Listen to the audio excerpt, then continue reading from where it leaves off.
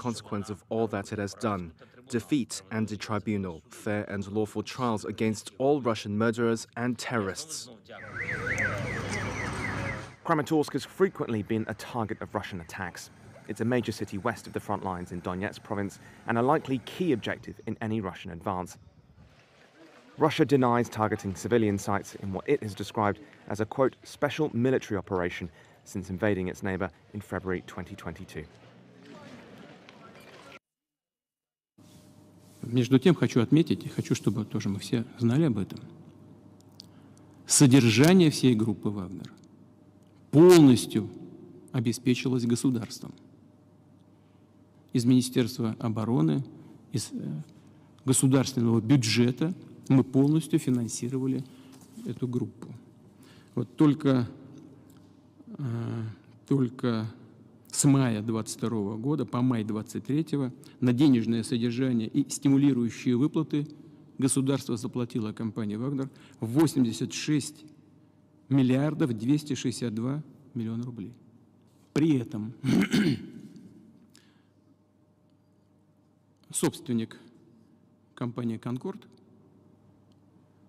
через военторг при всем том, что само содержание Вагнера было на плечах государства, за год собственник компании «Конкорд» через военторг получил, заработал от государства, поставляя продукты питания и оказывая услуги по питанию в армии, заработал 80 миллиардов рублей.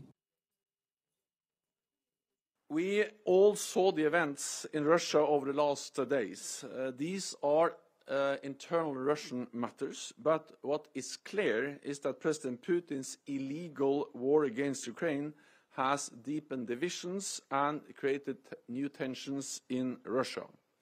At the same time, we must not underestimate Russia. So it's even more important that we continue to provide Ukraine with our support. I think it's too early to make any final conclusions on the long-term consequences, including for NATO. But what we can say is that we are, of course, closely monitoring the developments, and we have already increased our readiness, our preparedness, and our military presence in the eastern part of the alliance. We will make further decisions to further strengthen our collective defense with more high readiness forces and with more capabilities to ensure credible deterrence and defense for the whole alliance.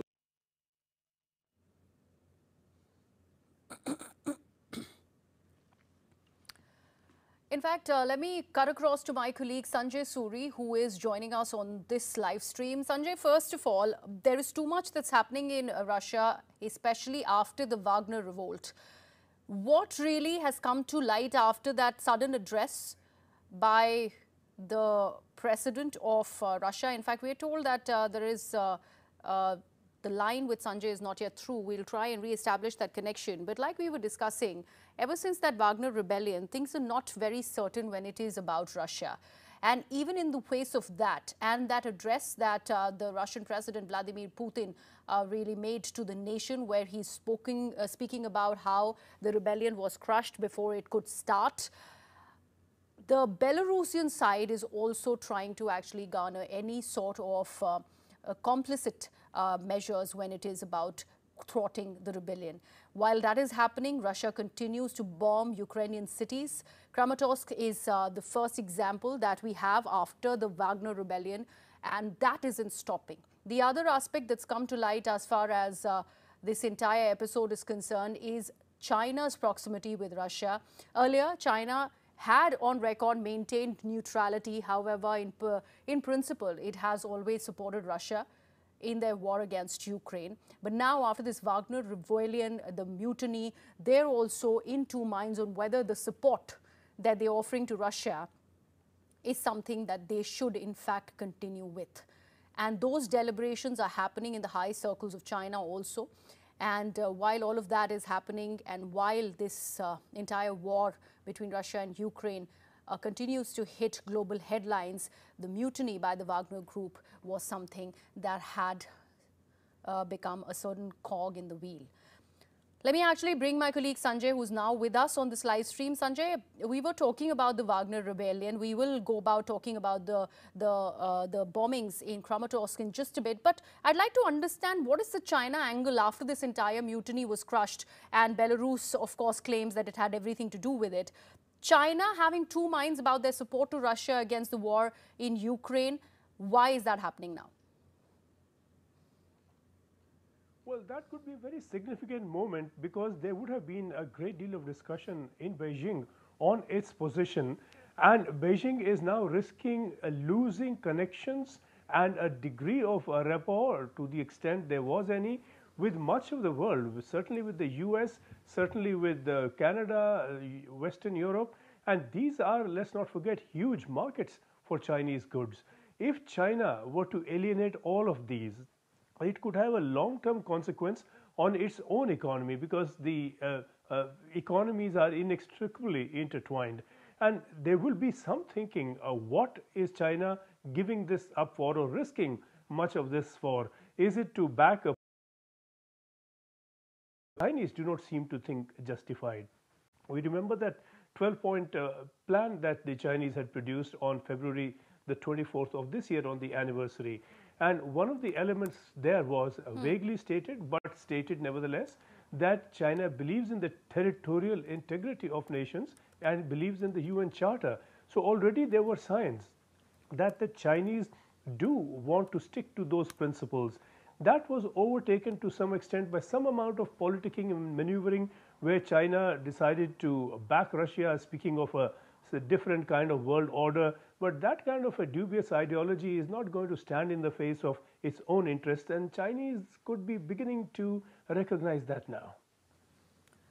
All right. Also, Sanjay, about this entire bombing of the Kramatorsk region of Ukraine, that is still under Ukrainian control, but it's very, very close to the Russian territory also. I'd like to understand, despite all of that that is happening in Russia, the bombings on Ukrainian towns is not really stopping. What really is going on in Russian President Vladimir Putin's head, considering the kind of, sort of global lack and support that is happening against Russia, is also weighing heavily on him, and also in the face of this rebellion by the Wagner Group? You know, this attack on Kramatorsk could well have been directed by the Defense Ministry, by the military command, and this has been a tragedy of Ukrainian cities that are close to the border, close to the front line. We saw that earlier in Kharkiv, it was destroyed. The tragedy of Kharkiv is, where it is located, is within shelling distance of the Russians. We see that down south in Kherson, just across the river, that's where the Russian military is and their artillery pieces are, and they've been shelling Kherson day in and day out. And I remember I was there not long back, and we were under shelling all the time. You could hear it all around us. And so Kramatorsk is a very short distance from Bakhmut. It is just well within a range of shelling and short distance rockets, and these will become very much more difficult to intercept than the ICBMs, which could be intercepted by Patriots and neutralized. And there has been a remarkable success in that so far with Ukraine. But this area and other areas that are within short range of artillery fire and rockets will always be very vulnerable, and the Russians think nothing of killing people in their homes. They've been doing it for a year and a half, coming to that, all over the country. All right. Sanjay Suri, thank you so much for joining us. On that note, let me also bring in my guest who's joining us on this live stream. Ruslan Botnik, who's the director of Ukraine Institute of Politics, is with us. Mr. Botnik, thank you so much for being a part of this conversation. First of all, everything that has happened in Russia over this last 1 week, how do you see that rebellion, and how do you see the response that's come in from the Russian president, Mr. Putin?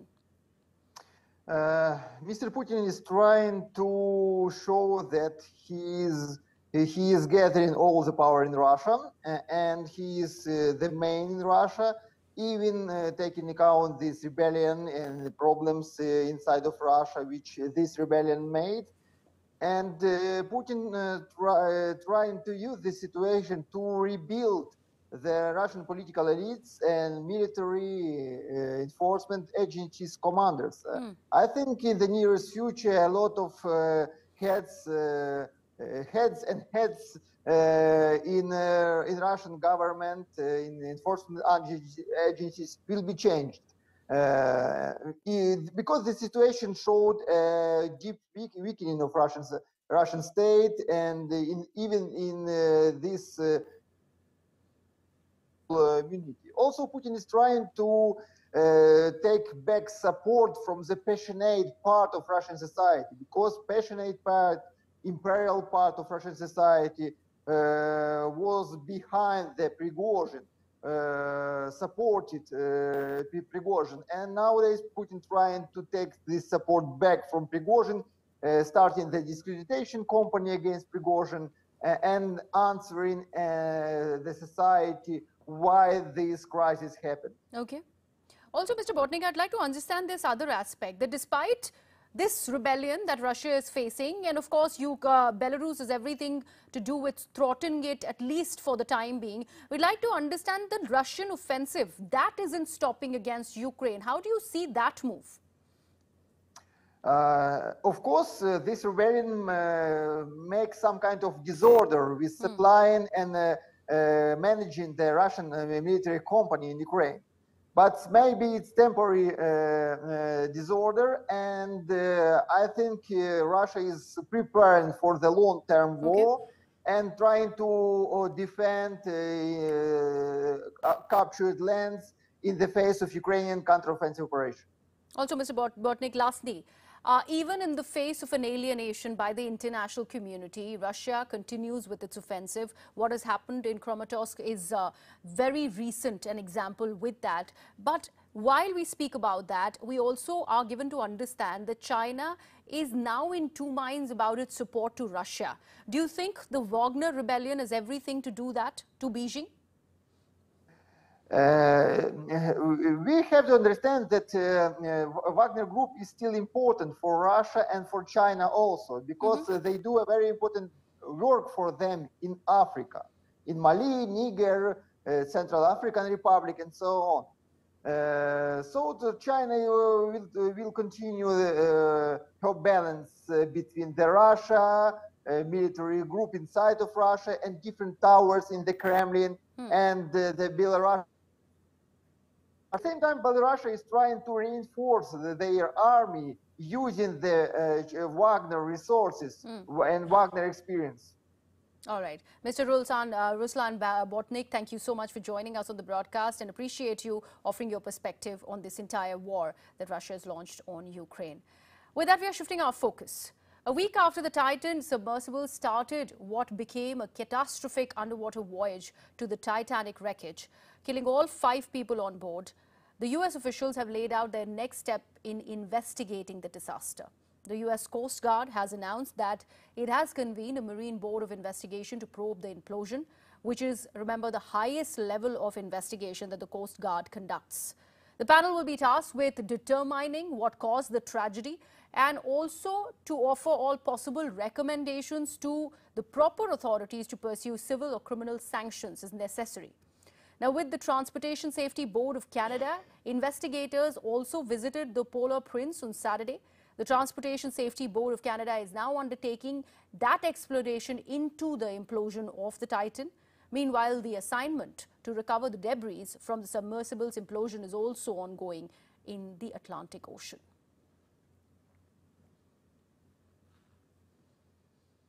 A number of things are going to be done simultaneously. There could be federal and state investigations. There could be investigations by foreign countries, particularly France and any other country that has a national who was lost in this. Canada would have an issue, but I don't see a single unified global investigation. We've even in the major oil spills and cases like that, we find national interest. So I think that's part of it. Recovery of debris may be important. It may be impossible. We've seen this type of damage over the years, catastrophic hull failure from an implosion, and it's really hard to A, locate it, and B, pick up things. It's a basic factor. If you put something in an environment where the force is going to destroy it, it is going to shatter. It's like hitting an eggshell with a hammer, stepping on a can of beer and watching it explode. Something of that nature is what happened. The deeper it is, the greater the force, the smaller the parts are going to be. And when they're strewn around the bottom of the ocean at the bow of the original ship, Titanic, the ability to find them, lift them, and then put them together will be difficult. I think we're going to find we don't have all the parts and maybe not able to reconstruct anything of great value to the investigator. Now, next up are the concerning wildfires in Canada. After covering the east coast of North America, the clouds of smoke from the blazes of the Canadian wildfires have now drifted across the Atlantic to Europe. The worsening wildfires in Quebec and Ontario will, in all likelihood, make for hazy skies and deep orange sunsets in Europe this week as well. Now remember, these wildfires in Canada are not dousing anytime soon, and the blanket of smoke traveling across various countries is seriously affecting the air conditions. This year's wildfire season is the worst on record in Canada, with 76 across eastern and western Canada. Now, according to the Canadian Interagency Forest Fire Centre, this year's wildfire is greater than the past 4 years put together. As of June 26th, the annual emissions from the fires are now the largest for Canada since satellite monitoring began in the year 2003. It's burning on the eyes and burning in the nose, and I don't think this mask is even strong enough. I have an N95, but I think I need a better one. You kind of smell it now. Now you kind of smell it, so I keep a mask on at all times to protect our elders. And so, but now I think we need a mask on for this too. My thoughts on it is I'm glad that my son is not out in it because he does have severe asthma. I bought this mask because it felt dangerous to breathe the air. And I felt like I would be safer wearing a mask around. I feel like we should fix this if we can. It seems like we should be doing something about it. Climate change is probably the major issue facing humankind right now, and not easy to solve. Let's now talk about the clashes that broke out between the police and youth in a Paris suburb of Natere on June 27th, as anger grew over the recent death of a local teenager who in fact was shot by the police during a traffic stop. Now, according to the locals and the prosecutor's office, the 17-year-old boy was shot dead by a police officer after failing to comply with an order to stop his car on Tuesday morning. The police officer behind the shooting is now being investigated for homicide.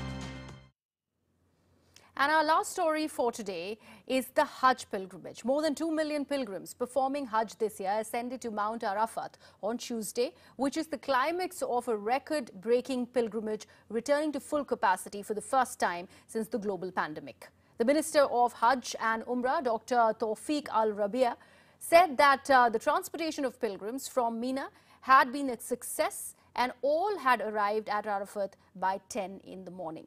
He's also expressed his gratitude to the kingdom's leadership for helping to provide the best possible services to the visitors and the efforts of more than 40 government entities and other private sector companies in making this Hajj pilgrimage a success. And that's a wrap from my side. Thank you so much for watching News 18 Global.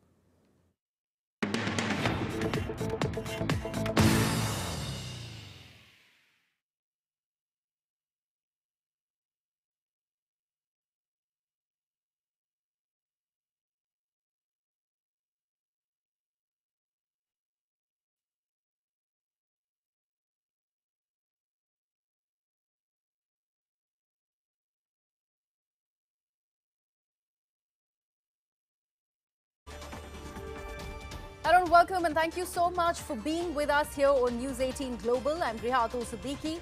Let's begin with the proceedings in Russia. The Wagner Revolt is still weighing heavily on the minds of Russians.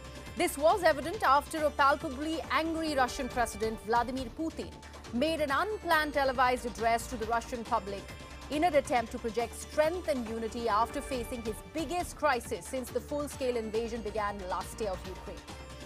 Even as a Russian mercenary leader, Yevgeny Prigozhin, flew into exile in Belarus under a deal that ended the mutiny by his fighters, Belarusian President Lukashenko, in fact, who's seen as Putin's junior partner and Europe's last dictator, is positioning himself as the voice of reason. Revealing details of the deal with Prigozhin, Lukashenko also said that he talked the Wagner boss back from brink. And while those developments, in fact, continue to dominate headlines in Russia, the uprising has also highlighted and heightened anxieties in Beijing regarding Russia's war in Ukraine. Why do I say that? Now, China claims to maintain neutrality in the conflict, but has supported Russia in practice, blaming the United States of America and NATO for provoking the thwarted invasion of Ukraine. Now, despite this, doubts have emerged about whether China made the right decision in aligning closely with the Kremlin and Putin. And while we speak about the war, 8 people have been killed, including 3 children, by Russian missiles that hit the center of Kramatorsk in eastern Ukraine. A restaurant, a shopping area were all hit in Tuesday's strike on the city, which is currently under Ukrainian control but is very close to the Russian-occupied parts of Ukraine. Social media and drone footage from the scene, in fact, show significant damage to the buildings, some of which have been reduced to rubble. A rescue operation is currently underway in the city center, with security agencies assisting emergency services at the scene and also evacuating the victims.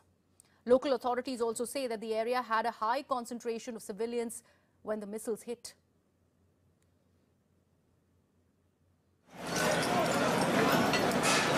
A twisted web of metal beams and ash. The aftermath of an attack that snuffed out the lives of people eating dinner at a restaurant in Ukraine. Footage from the National Police appeared to show the city of Kramatorsk as it was confronted with yet another day of grief on Tuesday. Russian missiles hit the city again, killing at least 4, according to local officials and police. More than 40 were injured. The dead included a child. Speaking to Reuters, witnesses said they were in disbelief. I ran here after the explosion because I rented a cafe here. Everything has been blown out there. There's nothing. No windows, no doors. All I see is destruction, fear, and horror. This is the 21st century. And all the destruction is shocking to see in real life. When you see in photos, it's different. What you see on TV doesn't even begin to show what you see in real life. The Donetsk Regional State Administration posted video of people dressed in military fatigues helping move the injured. As darkness fell on the city, people were still seen in police video being pulled from the rubble. Missiles also hit a village on the fringes of the city on Tuesday and a cluster of buildings in Kramatorsk, about 230 miles west in central Ukraine. President Vladimir Zelensky said in his nightly video message that Moscow must be held to account. Every such act of terror proves again and again to us and the whole world that Russia deserves only one thing as a consequence of all that it has done: defeat and a tribunal, fair and lawful trials against all Russian murderers and terrorists. Kramatorsk has frequently been a target of Russian attacks.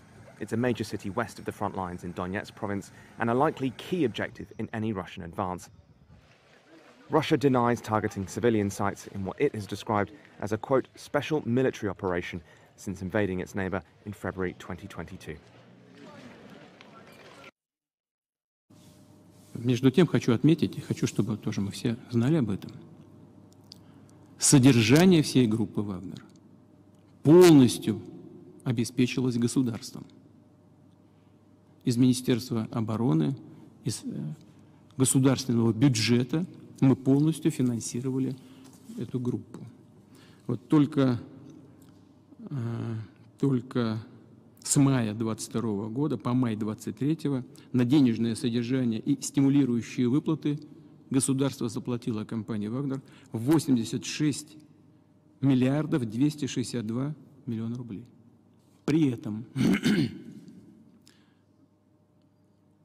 собственник компании «Конкорд» через военторг при всем том, что само содержание Вагнера было на плечах государства, за год собственник компании «Конкорд» через военторг получил, заработал от государства, поставляя продукты питания и оказывая услуги по питанию в армии, заработал 80 миллиардов рублей. We all saw the events in Russia over the last days. These are internal Russian matters, but what is clear is that President Putin's illegal war against Ukraine has deepened divisions and created new tensions in Russia. At the same time, we must not underestimate Russia. So it's even more important that we continue to provide Ukraine with our support. I think it's too early to make any final conclusions on the long-term consequences, including for NATO. But what we can say is that we are, of course, closely monitoring the developments, and we have already increased our readiness, our preparedness, and our military presence in the eastern part of the alliance. We will make further decisions to further strengthen our collective defense with more high readiness forces and with more capabilities to ensure credible deterrence and defense for the whole alliance.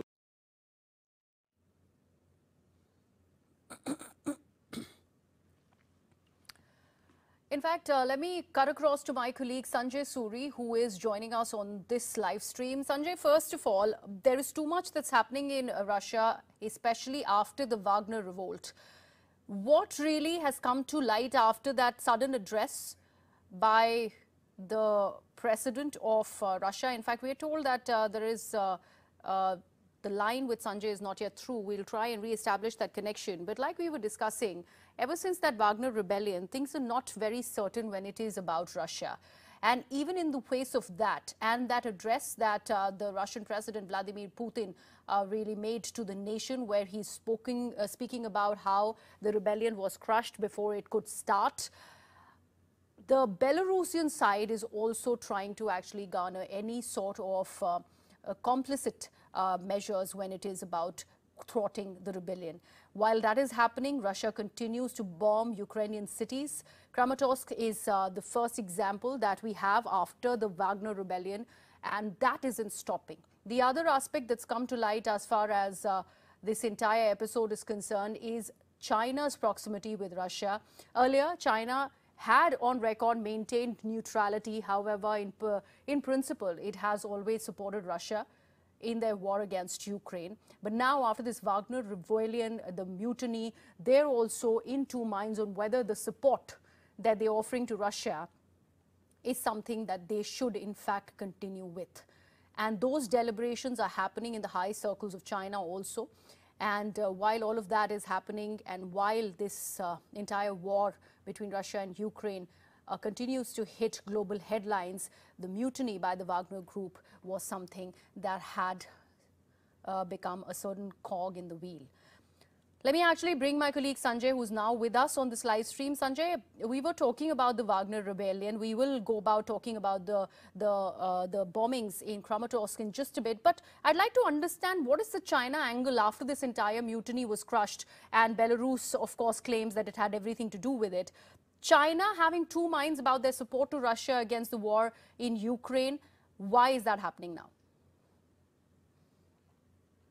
Well, that could be a very significant moment, because there would have been a great deal of discussion in Beijing on its position, and Beijing is now risking losing connections and a degree of rapport, to the extent there was any, with much of the world, certainly with the US, certainly with Canada, Western Europe, and these are, let's not forget, huge markets for Chinese goods.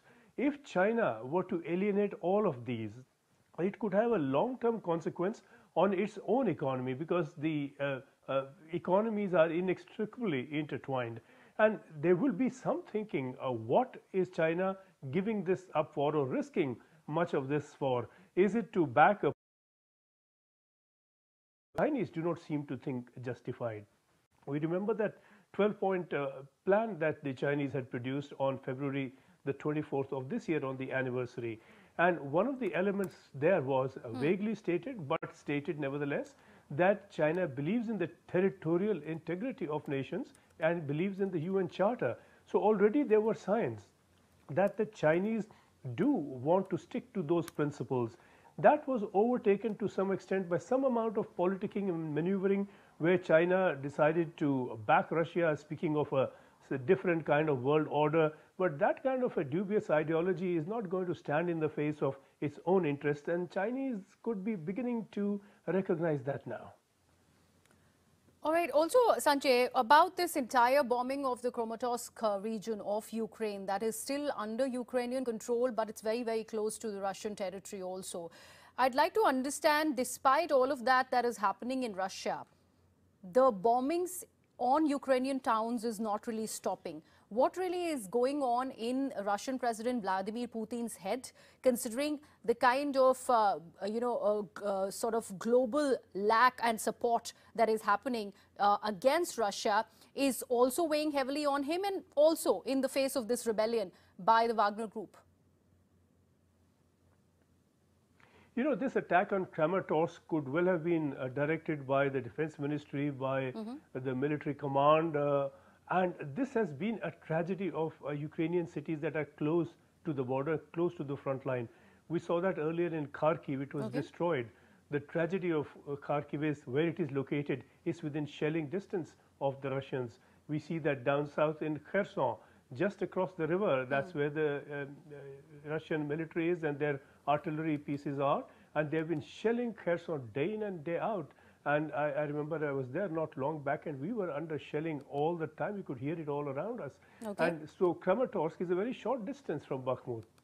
It is just well within a range of shelling and short distance rockets. And these will become very much more difficult to intercept than the ICBMs, which could be intercepted by Patriots and neutralized. And there has been a remarkable success in that so far with Ukraine.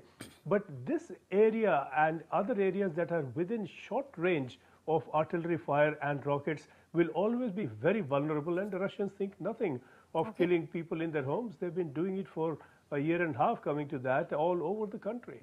All right. Sanjay Suri, thank you so much for joining us. On that note, let me also bring in my guest who's joining us on this live stream. Ruslan Botnik, who's the director of Ukraine Institute of Politics, is with us. Mr. Botnik, thank you so much for being a part of this conversation. First of all, everything that has happened in Russia over this last 1 week, how do you see that rebellion, and how do you see the response that's come in from the Russian president, Mr. Putin? Mr. Putin is trying to show that he is gathering all the power in Russia, and he is the man in Russia, even taking account this rebellion and the problems inside of Russia, which this rebellion made.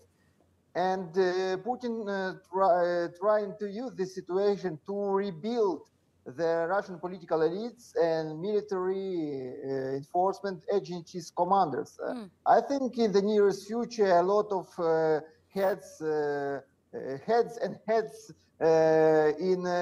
Russian government, in enforcement agencies will be changed.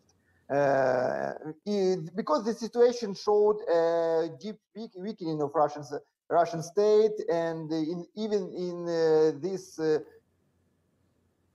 community. Also, Putin is trying to take back support from the passionate part of Russian society, because passionate part, imperial part of Russian society was behind the Prigozhin, supported Prigozhin, and nowadays Putin trying to take this support back from Prigozhin, starting the discreditation campaign against Prigozhin, and answering the society why this crisis happened. Okay. Also, Mr. Botnik, I'd like to understand this other aspect, that despite this rebellion that Russia is facing, and of course Belarus has everything to do with throttling it, at least for the time being, we'd like to understand the Russian offensive that isn't stopping against Ukraine. How do you see that move? Of course, this rebellion makes some kind of disorder with supplying and managing the Russian military company in Ukraine. But maybe it's temporary disorder, and I think Russia is preparing for the long-term war and trying to defend captured lands in the face of Ukrainian counteroffensive operation. Also, Mr. Botnik, lastly, even in the face of an alienation by the international community, Russia continues with its offensive. What has happened in Kramatorsk is very recent, an example with that. But while we speak about that, we also are given to understand that China is now in two minds about its support to Russia. Do you think the Wagner Rebellion has everything to do that to Beijing? We have to understand that Wagner Group is still important for Russia and for China also, because they do a very important work for them in Africa, in Mali, Niger, Central African Republic, and so on. So China will continue her balance between the Russia military group inside of Russia and different towers in the Kremlin and the Belarus. At the same time, Belarus is trying to reinforce their army using the Wagner resources and Wagner experience. All right. Mr. Ruslan Botnik, thank you so much for joining us on the broadcast, and appreciate you offering your perspective on this entire war that Russia has launched on Ukraine. With that, we are shifting our focus. A week after the Titan submersible started what became a catastrophic underwater voyage to the Titanic wreckage, killing all 5 people on board, the U.S. officials have laid out their next step in investigating the disaster. The U.S. Coast Guard has announced that it has convened a Marine Board of Investigation to probe the implosion, which is, remember, the highest level of investigation that the Coast Guard conducts. The panel will be tasked with determining what caused the tragedy and also to offer all possible recommendations to the proper authorities to pursue civil or criminal sanctions as necessary. Now, with the Transportation Safety Board of Canada, investigators also visited the Polar Prince on Saturday. The Transportation Safety Board of Canada is now undertaking that exploration into the implosion of the Titan. Meanwhile, the assignment to recover the debris from the submersible's implosion is also ongoing in the Atlantic Ocean.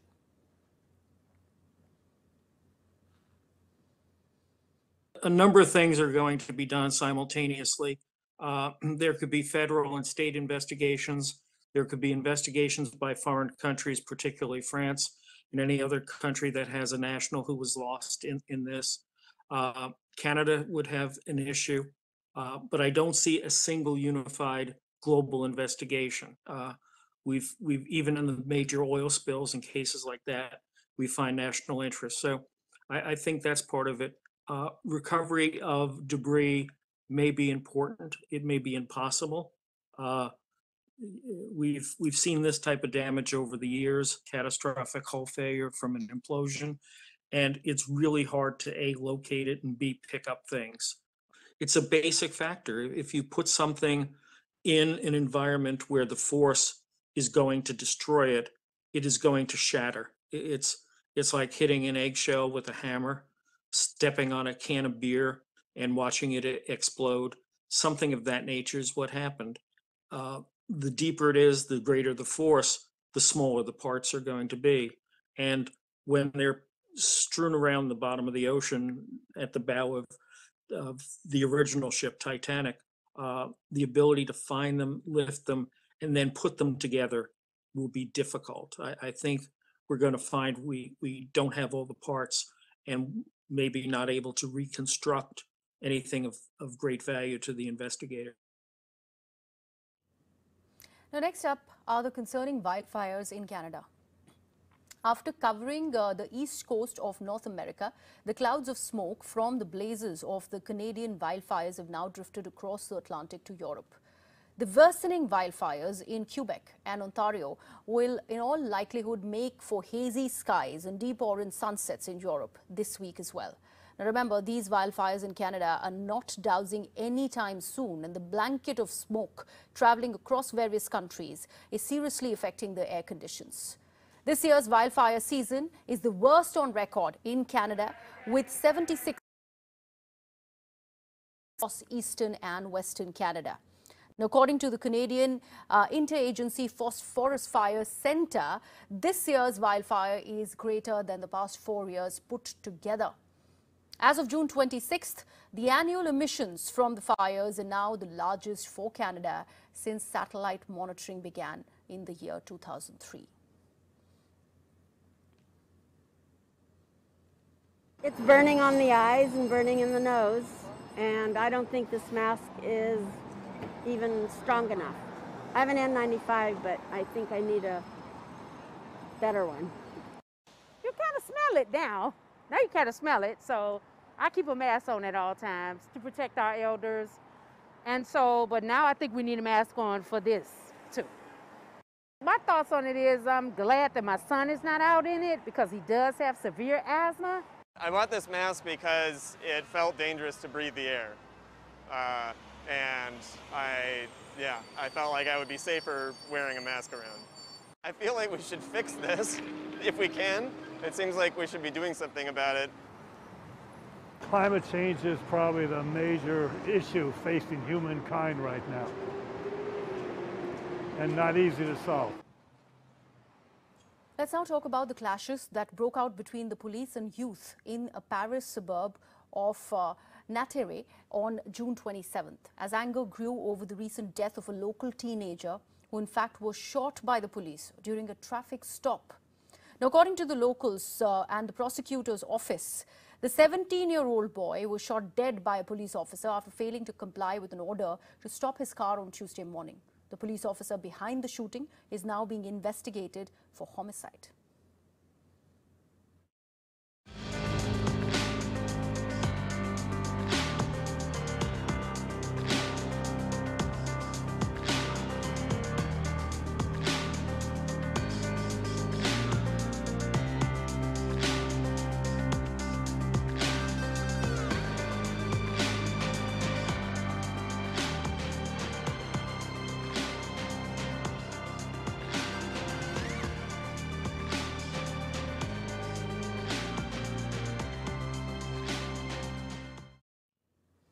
And our last story for today is the Hajj pilgrimage. More than 2 million pilgrims performing Hajj this year ascended to Mount Arafat on Tuesday, which is the climax of a record-breaking pilgrimage returning to full capacity for the first time since the global pandemic. The Minister of Hajj and Umrah, Dr. Tawfiq Al-Rabia, said that the transportation of pilgrims from Mina had been a success and all had arrived at Arafat by 10 in the morning.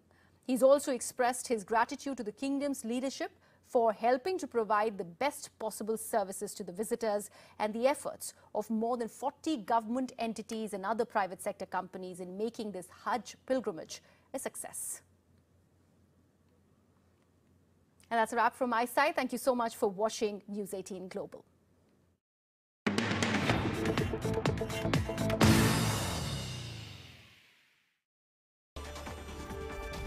Hello and welcome, and thank you so much for being with us here on News 18 Global. I'm Rihatul Siddiqui. Let's begin with the proceedings in Russia. The Wagner Revolt is still weighing heavily on the minds of Russians. This was evident after a palpably angry Russian President Vladimir Putin made an unplanned televised address to the Russian public in an attempt to project strength and unity after facing his biggest crisis since the full-scale invasion began last year of Ukraine. Even as Russian mercenary leader Yevgeny Prigozhin flew into exile in Belarus under a deal that ended the mutiny by his fighters, Belarusian President Lukashenko, in fact, who's seen as Putin's junior partner and Europe's last dictator, is positioning himself as the voice of reason. Revealing details of the deal with Prigozhin, Lukashenko also said that he talked the Wagner boss back from brink. And while those developments, in fact, continue to dominate headlines in Russia, the uprising has also highlighted and heightened anxieties in Beijing regarding Russia's war in Ukraine.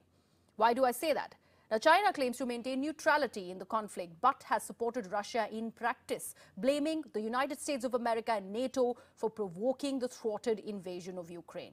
Now, despite this, doubts have emerged about whether China made the right decision in aligning closely with the Kremlin and Putin. And while we speak about the war, 8 people have been killed, including 3 children, by Russian missiles that hit the center of Kramatorsk in eastern Ukraine. A restaurant, a shopping area were all hit in Tuesday's strike on the city, which is currently under Ukrainian control but is very close to the Russian-occupied parts of Ukraine. Social media and drone footage from the scene, in fact, show significant damage to the buildings, some of which have been reduced to rubble. A rescue operation is currently underway in the city center, with security agencies assisting emergency services at the scene and also evacuating the victims. Local authorities also say that the area had a high concentration of civilians when the missiles hit.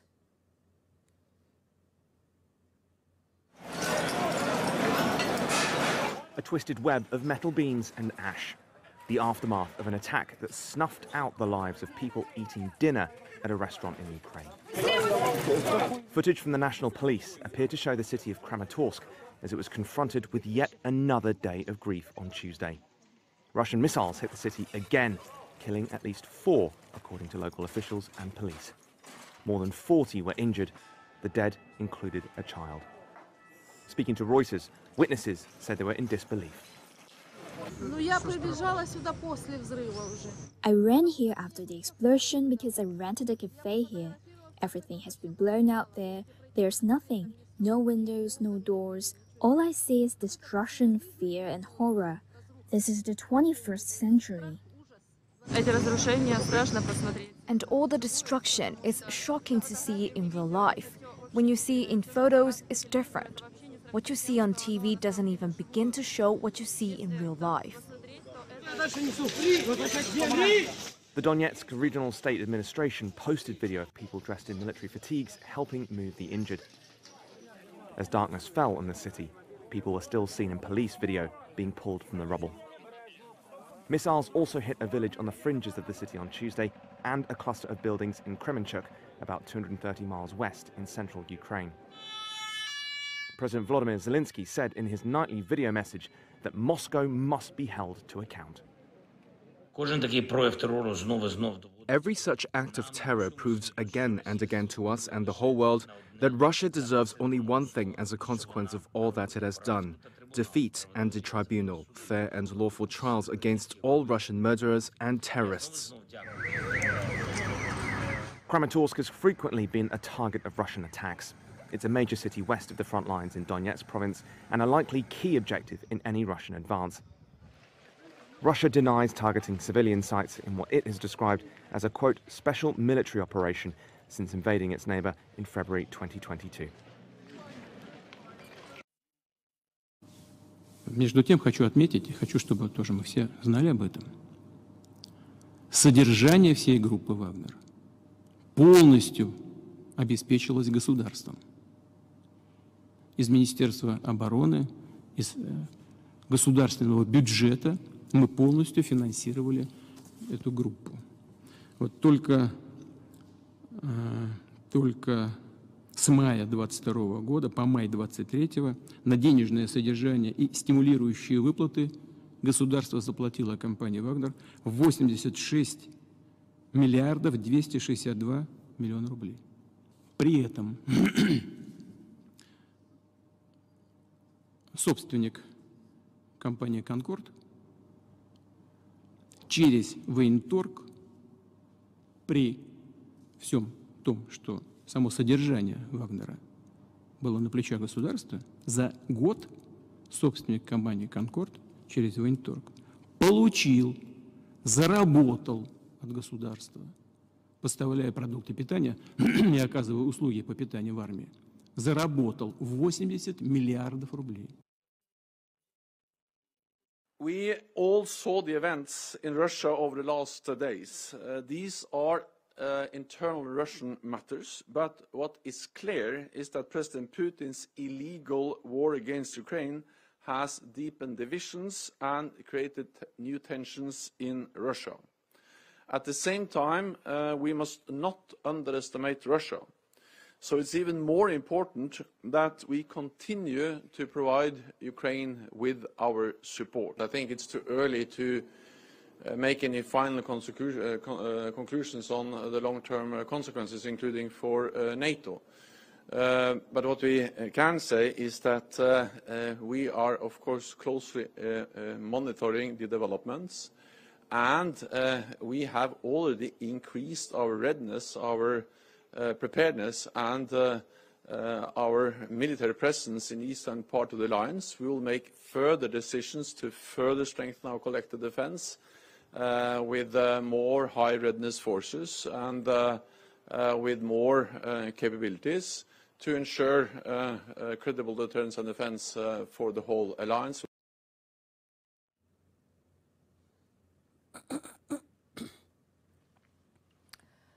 In fact, let me cut across to my colleague Sanjay Suri, who is joining us on this live stream. Sanjay, first of all, there is too much that's happening in Russia, especially after the Wagner Revolt.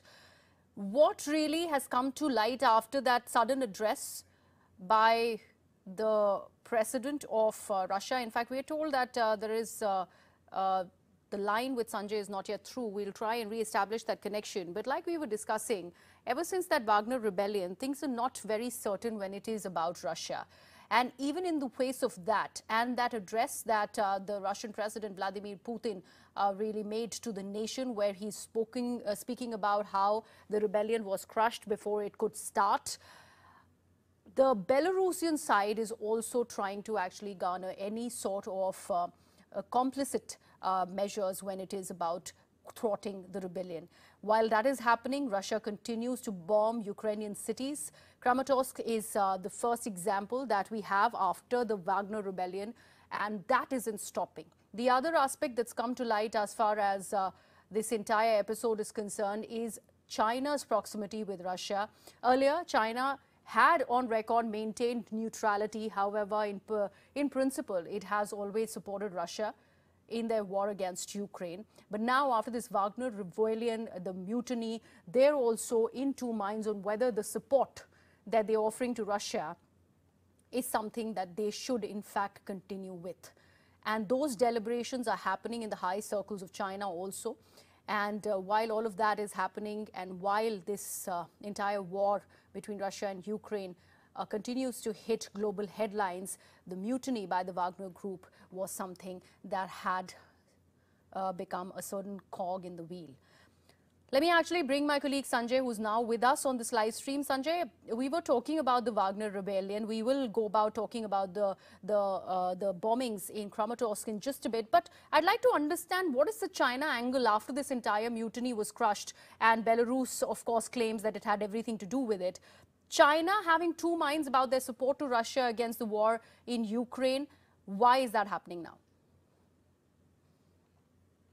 Well, that could be a very significant moment, because there would have been a great deal of discussion in Beijing on its position, and Beijing is now risking losing connections and a degree of rapport, to the extent there was any, with much of the world, certainly with the US, certainly with Canada, Western Europe, and these are, let's not forget, huge markets for Chinese goods. If China were to alienate all of these, it could have a long-term consequence on its own economy, because the economies are inextricably intertwined.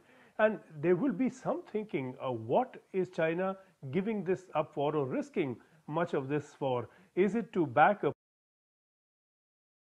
Chinese do not seem to think justified. We remember that 12-point plan that the Chinese had produced on February the 24th of this year, on the anniversary. And one of the elements there was vaguely stated, but stated nevertheless, that China believes in the territorial integrity of nations and believes in the UN Charter. So already there were signs that the Chinese do want to stick to those principles. That was overtaken to some extent by some amount of politicking and maneuvering, where China decided to back Russia, speaking of a it's a different kind of world order. But that kind of a dubious ideology is not going to stand in the face of its own interests, and Chinese could be beginning to recognize that now. All right. Also, Sanjay, about this entire bombing of the Kramatorsk region of Ukraine that is still under Ukrainian control, but it's very, very close to the Russian territory also. I'd like to understand, despite all of that is happening in Russia, the bombings on Ukrainian towns is not really stopping. What really is going on in Russian President Vladimir Putin's head, considering the kind of, sort of global lack and support that is happening against Russia is also weighing heavily on him, and also in the face of this rebellion by the Wagner Group? You know, this attack on Kramatorsk could well have been directed by the Defense Ministry, by the military command, and this has been a tragedy of Ukrainian cities that are close to the border, close to the front line. We saw that earlier in Kharkiv, it was destroyed. The tragedy of Kharkiv is where it is located is within shelling distance of the Russians. We see that down south in Kherson, just across the river, that's where the Russian military is and their artillery pieces are, and they've been shelling Kherson day in and day out. And I remember I was there not long back, and we were under shelling all the time. You could hear it all around us. And so Kramatorsk is a very short distance from Bakhmut. It is just well within a range of shelling and short distance rockets. And these will become very much more difficult to intercept than the ICBMs, which could be intercepted by Patriots and neutralized. And there has been a remarkable success in that so far with Ukraine. But this area and other areas that are within short range of artillery fire and rockets will always be very vulnerable, and the Russians think nothing of killing people in their homes. They've been doing it for a year and a half, coming to that, all over the country. All right. Sanjay Suri, thank you so much for joining us. On that note, let me also bring in my guest who's joining us on this live stream. Ruslan Botnik, who's the director of Ukraine Institute of Politics, is with us. Mr. Botnik, thank you so much for being a part of this conversation. First of all, everything that has happened in Russia over this last 1 week, how do you see that rebellion, and how do you see the response that's come in from the Russian president, Mr. Putin? Mr. Putin is trying to show that he is gathering all the power in Russia, and he is the main in Russia, even taking account this rebellion and the problems inside of Russia which this rebellion made. And Putin trying to use this situation to rebuild the Russian political elites and military enforcement agencies commanders. I think in the nearest future a lot of heads in Russian government, in enforcement agencies will be changed. Because the situation showed a deep weakening of Russian state, and even in this immunity. Also, Putin is trying to take back support from the passionate part of Russian society, because passionate part, imperial part of Russian society was behind the Prigozhin, supported Prigozhin, and nowadays Putin trying to take this support back from Prigozhin, starting the discreditation campaign against Prigozhin, and answering the society why this crisis happened. Okay. Also, Mr. Botnik, I'd like to understand this other aspect, that despite this rebellion that Russia is facing, and of course Belarus has everything to do with throttling it, at least for the time being, we'd like to understand the Russian offensive that isn't stopping against Ukraine. How do you see that move? Of course, this rebellion makes some kind of disorder with supplying and managing the Russian military company in Ukraine. But maybe it's temporary disorder, and I think Russia is preparing for the long-term war and trying to defend captured lands in the face of Ukrainian counteroffensive operation. Also, Mr. Botnik, lastly, Even in the face of an alienation by the international community, Russia continues with its offensive. What has happened in Kramatorsk is very recent, an example with that. But while we speak about that, we also are given to understand that China is now in two minds about its support to Russia. Do you think the Wagner Rebellion has everything to do that to Beijing? We have to understand that Wagner Group is still important for Russia and for China also, because they do a very important work for them in Africa, in Mali, Niger, Central African Republic, and so on. So China will continue her balance between the Russia military group inside of Russia and different towers in the Kremlin and the Belarus. At the same time, Belarus is trying to reinforce their army using the Wagner resources and Wagner experience.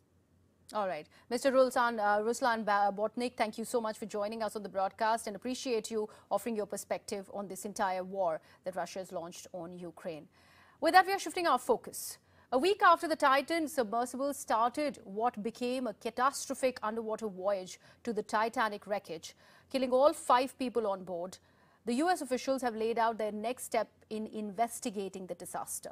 The U.S. Coast Guard has announced that it has convened a Marine Board of Investigation to probe the implosion, which is, remember, the highest level of investigation that the Coast Guard conducts. The panel will be tasked with determining what caused the tragedy and also to offer all possible recommendations to the proper authorities to pursue civil or criminal sanctions as necessary. Now, with the Transportation Safety Board of Canada, investigators also visited the Polar Prince on Saturday. The Transportation Safety Board of Canada is now undertaking that exploration into the implosion of the Titan. Meanwhile, the assignment to recover the debris from the submersible's implosion is also ongoing in the Atlantic Ocean.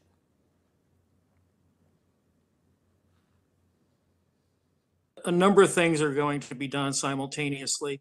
There could be federal and state investigations. There could be investigations by foreign countries, particularly France and any other country that has a national who was lost in this.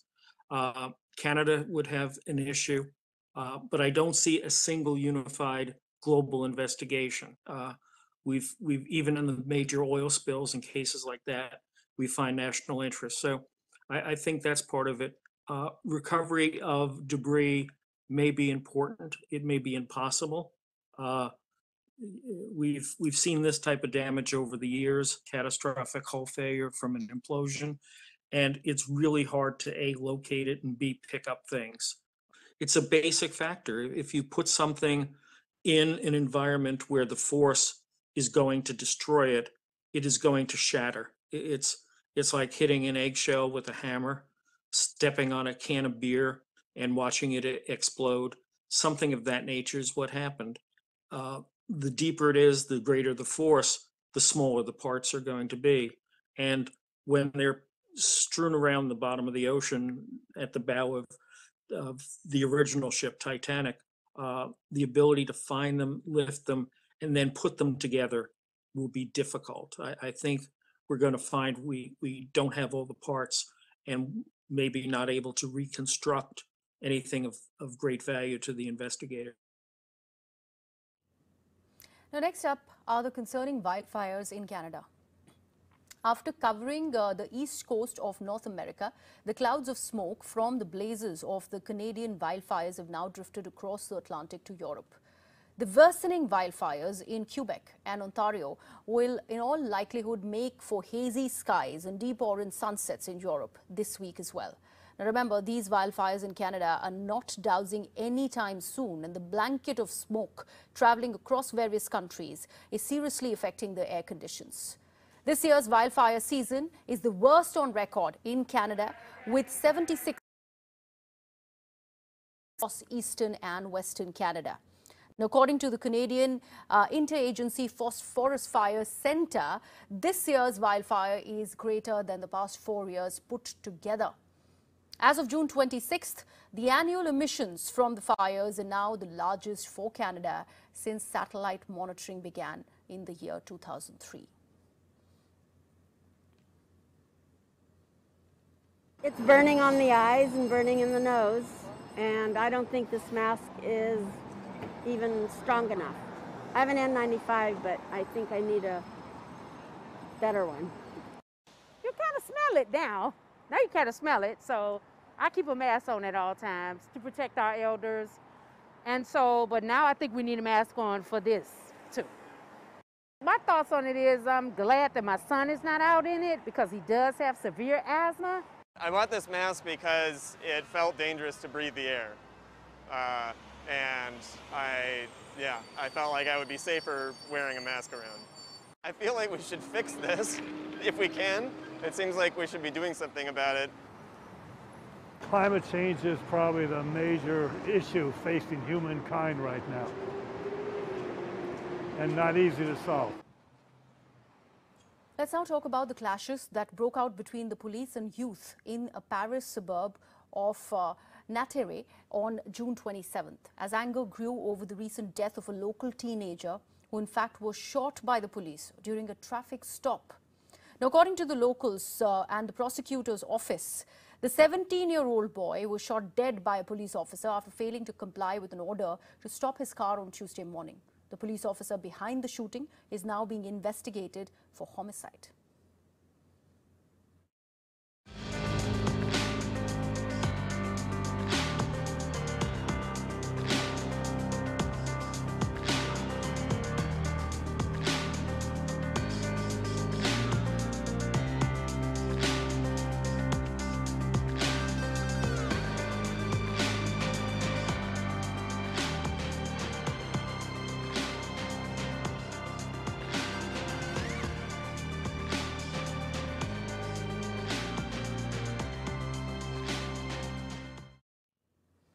And our last story for today is the Hajj pilgrimage. More than 2 million pilgrims performing Hajj this year ascended to Mount Arafat on Tuesday, which is the climax of a record-breaking pilgrimage returning to full capacity for the first time since the global pandemic. The Minister of Hajj and Umrah, Dr. Tawfiq Al-Rabia, said that the transportation of pilgrims from Mina had been a success and all had arrived at Arafat by 10 in the morning. He's also expressed his gratitude to the kingdom's leadership for helping to provide the best possible services to the visitors and the efforts of more than 40 government entities and other private sector companies in making this Hajj pilgrimage a success. And that's a wrap from my side. Thank you so much for watching News 18 Global.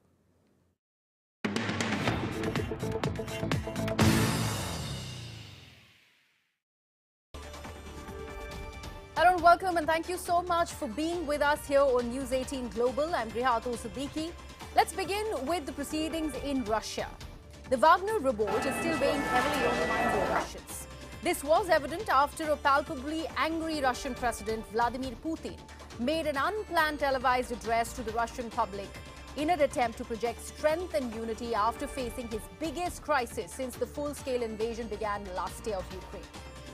Even as Russian mercenary leader Yevgeny Prigozhin flew into exile in Belarus under a deal that ended the mutiny by his fighters, Belarusian President Lukashenko, in fact, who's seen as Putin's junior partner and Europe's last dictator, is positioning himself as the voice of reason. Revealing details of the deal with Prigozhin, Lukashenko also said that he talked the Wagner boss back from brink. And while those developments, in fact, continue to dominate headlines in Russia, the uprising has also highlighted and heightened anxieties in Beijing regarding Russia's war in Ukraine. Why do I say that? Now, China claims to maintain neutrality in the conflict, but has supported Russia in practice, blaming the United States of America and NATO for provoking the thwarted invasion of Ukraine. Now, despite this, doubts have emerged about whether China made the right decision in aligning closely with the Kremlin and Putin. And while we speak about the war, 8 people have been killed, including 3 children, by Russian missiles that hit the center of Kramatorsk in eastern Ukraine. A restaurant, a shopping area were all hit in Tuesday's strike on the city, which is currently under Ukrainian control but is very close to the Russian-occupied parts of Ukraine.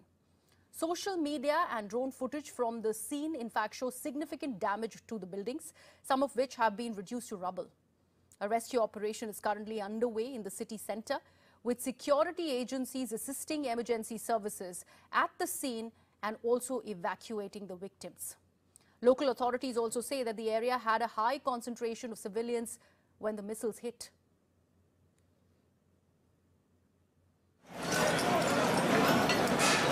A twisted web of metal beams and ash. The aftermath of an attack that snuffed out the lives of people eating dinner at a restaurant in Ukraine.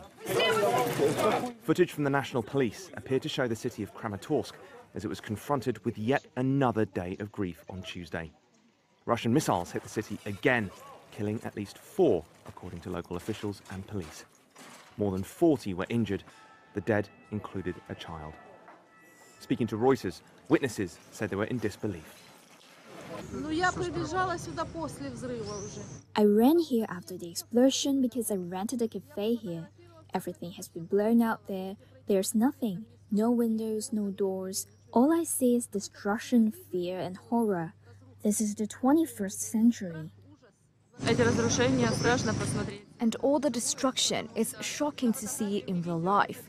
When you see in photos, it's different. What you see on TV doesn't even begin to show what you see in real life. The Donetsk Regional State Administration posted video of people dressed in military fatigues helping move the injured. As darkness fell on the city, people were still seen in police video being pulled from the rubble. Missiles also hit a village on the fringes of the city on Tuesday and a cluster of buildings in Kramatorsk, about 230 miles west in central Ukraine. President Vladimir Zelensky said in his nightly video message that Moscow must be held to account. Every such act of terror proves again and again to us and the whole world that Russia deserves only one thing as a consequence of all that it has done: defeat and a tribunal, fair and lawful trials against all Russian murderers and terrorists.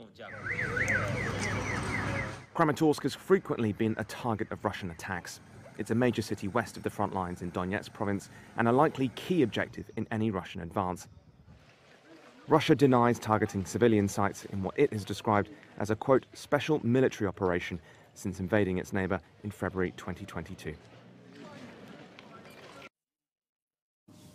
Между тем хочу отметить, и хочу, чтобы тоже мы все знали об этом, содержание всей группы «Вагнер» полностью обеспечилось государством.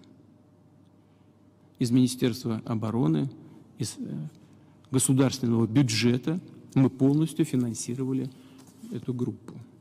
Вот только с мая 22 года по май 23 на денежное содержание и стимулирующие выплаты государство заплатило компании «Вагнер» 86 миллиардов 262 миллиона рублей. При этом собственник компании «Конкорд»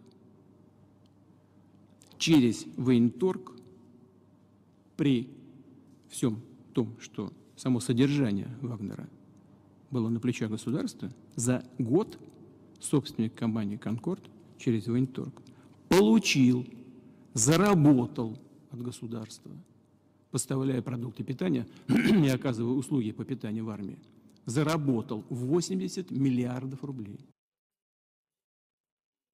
We all saw the events in Russia over the last days.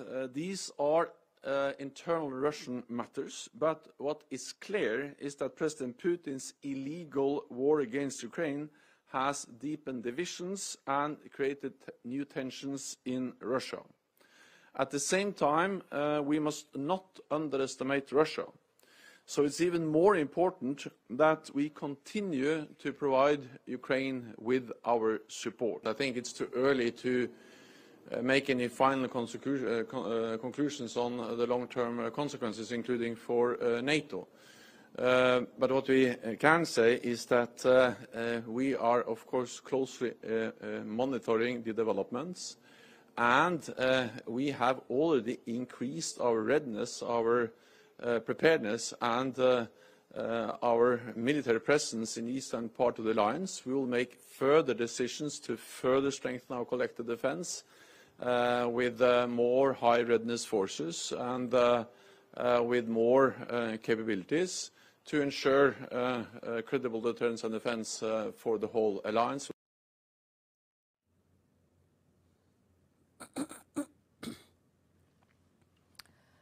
In fact, let me cut across to my colleague Sanjay Suri, who is joining us on this live stream. Sanjay, first of all, there is too much that's happening in Russia, especially after the Wagner Revolt. What really has come to light after that sudden address by the president of Russia? In fact, we are told that there is the line with Sanjay is not yet through. We'll try and re-establish that connection. But like we were discussing, ever since that Wagner rebellion, things are not very certain when it is about Russia. And even in the face of that, and that address that the Russian President Vladimir Putin really made to the nation, where he's speaking about how the rebellion was crushed before it could start, the Belarusian side is also trying to actually garner any sort of complicit measures when it is about thwarting the rebellion. While that is happening, Russia continues to bomb Ukrainian cities. Kramatorsk is the first example that we have after the Wagner rebellion, and that isn't stopping. The other aspect that's come to light as far as this entire episode is concerned is China's proximity with Russia.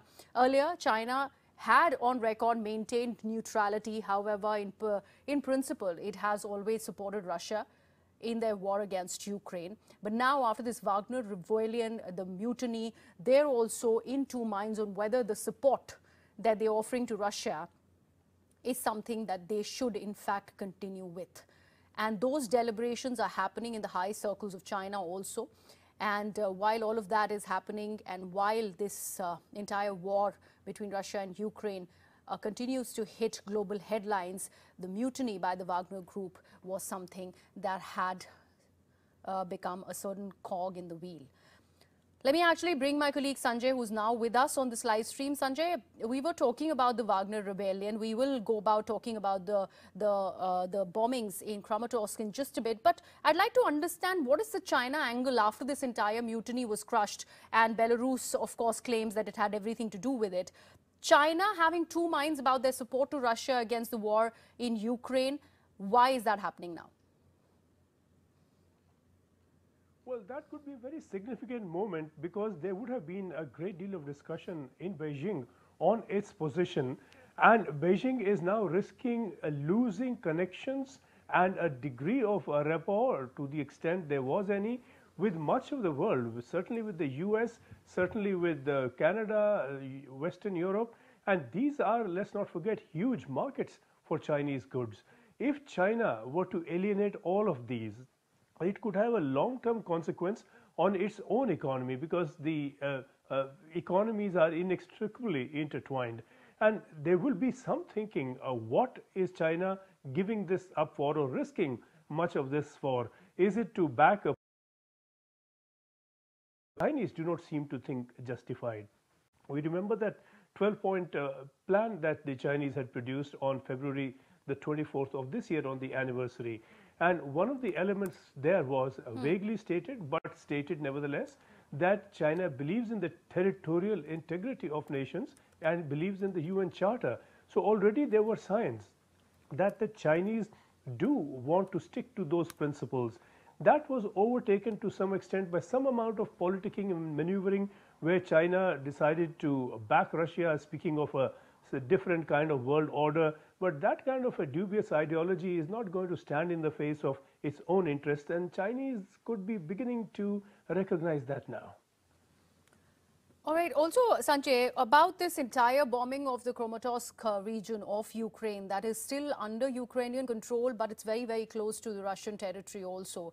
I'd like to understand, despite all of that that is happening in Russia, the bombings on Ukrainian towns is not really stopping. What really is going on in Russian President Vladimir Putin's head, considering the kind of, sort of global lack and support that is happening against Russia, is also weighing heavily on him, and also in the face of this rebellion by the Wagner Group? You know, this attack on Kramatorsk could well have been directed by the Defense Ministry, by the military command. And this has been a tragedy of Ukrainian cities that are close to the border, close to the front line. We saw that earlier in Kharkiv, it was destroyed. The tragedy of Kharkiv is where it is located is within shelling distance of the Russians. We see that down south in Kherson, just across the river, that's where the Russian military is and their artillery pieces are. And they've been shelling Kherson day in and day out. And I remember I was there not long back and we were under shelling all the time. You could hear it all around us. And so Kramatorsk is a very short distance from Bakhmut. It is just well within a range of shelling and short distance rockets. And these will become very much more difficult to intercept than the ICBMs, which could be intercepted by Patriots and neutralized. And there has been a remarkable success in that so far with Ukraine. But this area and other areas that are within short range of artillery fire and rockets will always be very vulnerable, and the Russians think nothing of killing people in their homes. They've been doing it for a year and a half, coming to that, all over the country. All right. Sanjay Suri, thank you so much for joining us. On that note, let me also bring in my guest who's joining us on this live stream. Ruslan Botnik, who's the director of Ukraine Institute of Politics, is with us. Mr. Botnik, thank you so much for being a part of this conversation. First of all, everything that has happened in Russia over this last 1 week, how do you see that rebellion and how do you see the response that's come in from the Russian president, Mr. Putin? Mr. Putin is trying to show that he is gathering all the power in Russia, and he is the man in Russia, even taking account this rebellion and the problems inside of Russia, which this rebellion made. And Putin trying to use this situation to rebuild the Russian political elites and military enforcement agencies commanders. I think in the nearest future, a lot of heads in Russian government, in enforcement agencies will be changed. Because the situation showed a deep weakening of Russian state, and even in this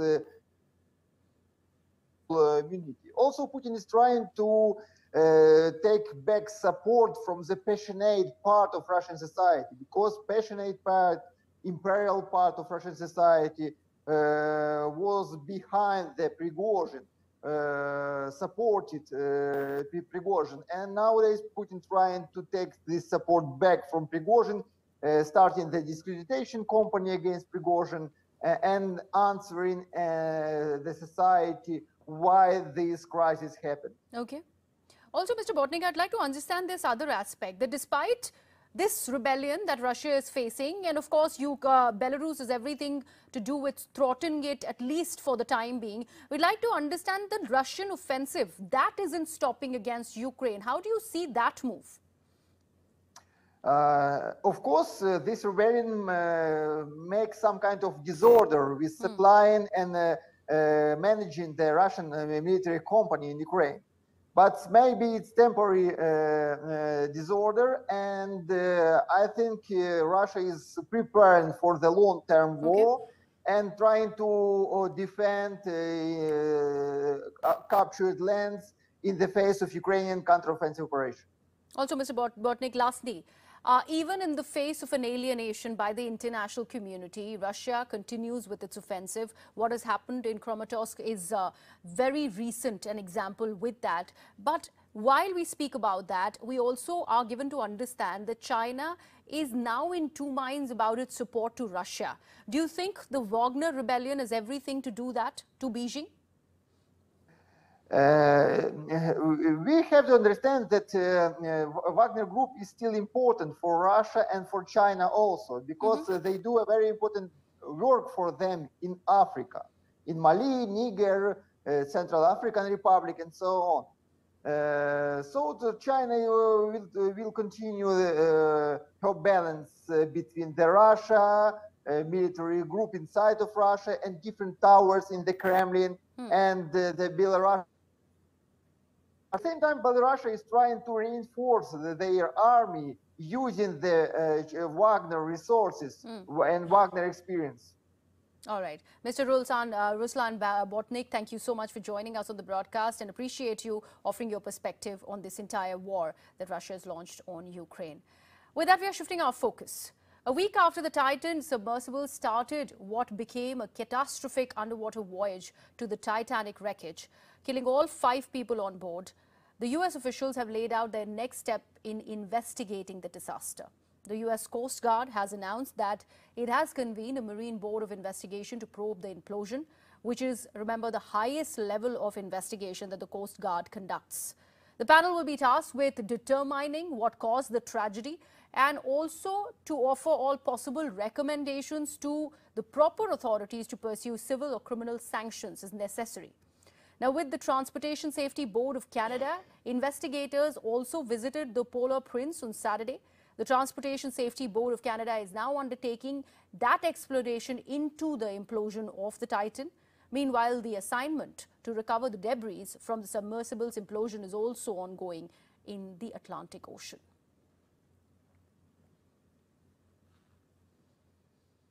A number of things are going to be done simultaneously. There could be federal and state investigations. There could be investigations by foreign countries, particularly France, and any other country that has a national who was lost in this. Canada would have an issue, but I don't see a single unified global investigation. We've even in the major oil spills and cases like that, we find national interest. So I think that's part of it. Recovery of debris may be important. It may be impossible. We've seen this type of damage over the years, catastrophic hull failure from an implosion, and it's really hard to A, locate it, and B, pick up things. It's a basic factor. If you put something in an environment where the force is going to destroy it, it is going to shatter. It's like hitting an eggshell with a hammer, stepping on a can of beer and watching it explode. Something of that nature is what happened. The deeper it is, the greater the force, the smaller the parts are going to be. And when they're strewn around the bottom of the ocean at the bow of the original ship, Titanic, the ability to find them, lift them, and then put them together will be difficult. I think we're going to find we don't have all the parts and maybe not able to reconstruct anything of great value to the investigator. Now, next up are the concerning wildfires in Canada. After covering the east coast of North America, the clouds of smoke from the blazes of the Canadian wildfires have now drifted across the Atlantic to Europe. The worsening wildfires in Quebec and Ontario will, in all likelihood, make for hazy skies and deep orange sunsets in Europe this week as well. Now, remember, these wildfires in Canada are not dousing anytime soon, and the blanket of smoke traveling across various countries is seriously affecting the air conditions. This year's wildfire season is the worst on record in Canada, with 76 across eastern and western Canada. Now, according to the Canadian Interagency Forest Fire Centre, this year's wildfire is greater than the past 4 years put together. As of June 26th, the annual emissions from the fires are now the largest for Canada since satellite monitoring began in the year 2003. It's burning on the eyes and burning in the nose, and I don't think this mask is even strong enough. I have an N95, but I think I need a better one. You kind of smell it now. Now you kind of smell it, so I keep a mask on at all times to protect our elders. And so, but now I think we need a mask on for this too. My thoughts on it is I'm glad that my son is not out in it because he does have severe asthma. I bought this mask because it felt dangerous to breathe the air. And I felt like I would be safer wearing a mask around. I feel like we should fix this if we can. It seems like we should be doing something about it. Climate change is probably the major issue facing humankind right now, and not easy to solve. Let's now talk about the clashes that broke out between the police and youth in a Paris suburb of Natere on June 27th, as anger grew over the recent death of a local teenager who in fact was shot by the police during a traffic stop. Now, according to the locals and the prosecutor's office, the 17-year-old boy was shot dead by a police officer after failing to comply with an order to stop his car on Tuesday morning. The police officer behind the shooting is now being investigated for homicide.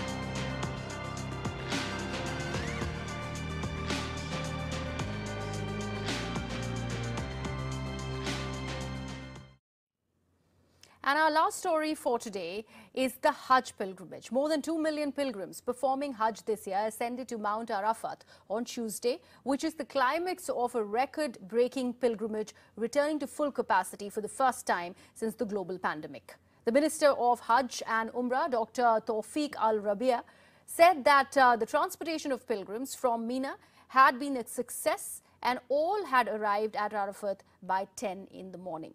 He's also expressed his gratitude to the kingdom's leadership for helping to provide the best possible services to the visitors and the efforts of more than 40 government entities and other private sector companies in making this Hajj pilgrimage a success.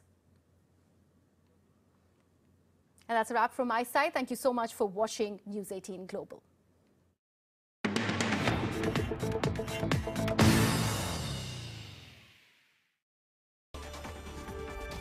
Hello and welcome, and thank you so much for being with us here on News 18 Global. I'm Rihato Siddiqui.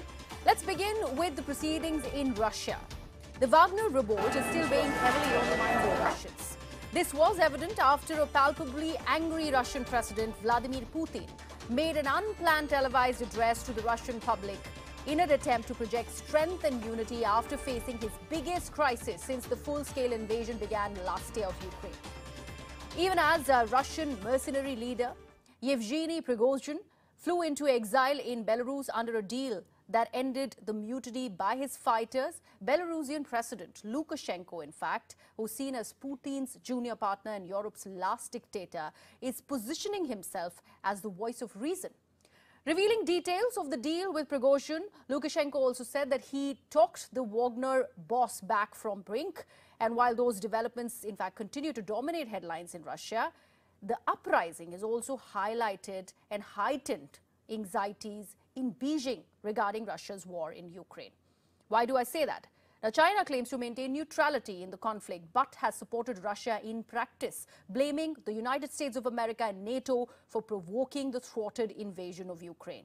Now, despite this, doubts have emerged about whether China made the right decision in aligning closely with the Kremlin and Putin. And while we speak about the war, 8 people have been killed, including 3 children, by Russian missiles that hit the center of Kramatorsk in eastern Ukraine. A restaurant, a shopping area were all hit in Tuesday's strike on the city, which is currently under Ukrainian control but is very close to the Russian-occupied parts of Ukraine. Social media and drone footage from the scene, in fact, show significant damage to the buildings, some of which have been reduced to rubble.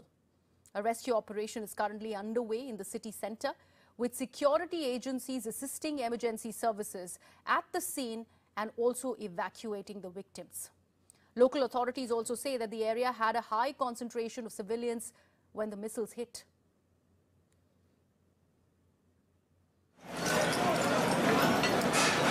A twisted web of metal beams and ash.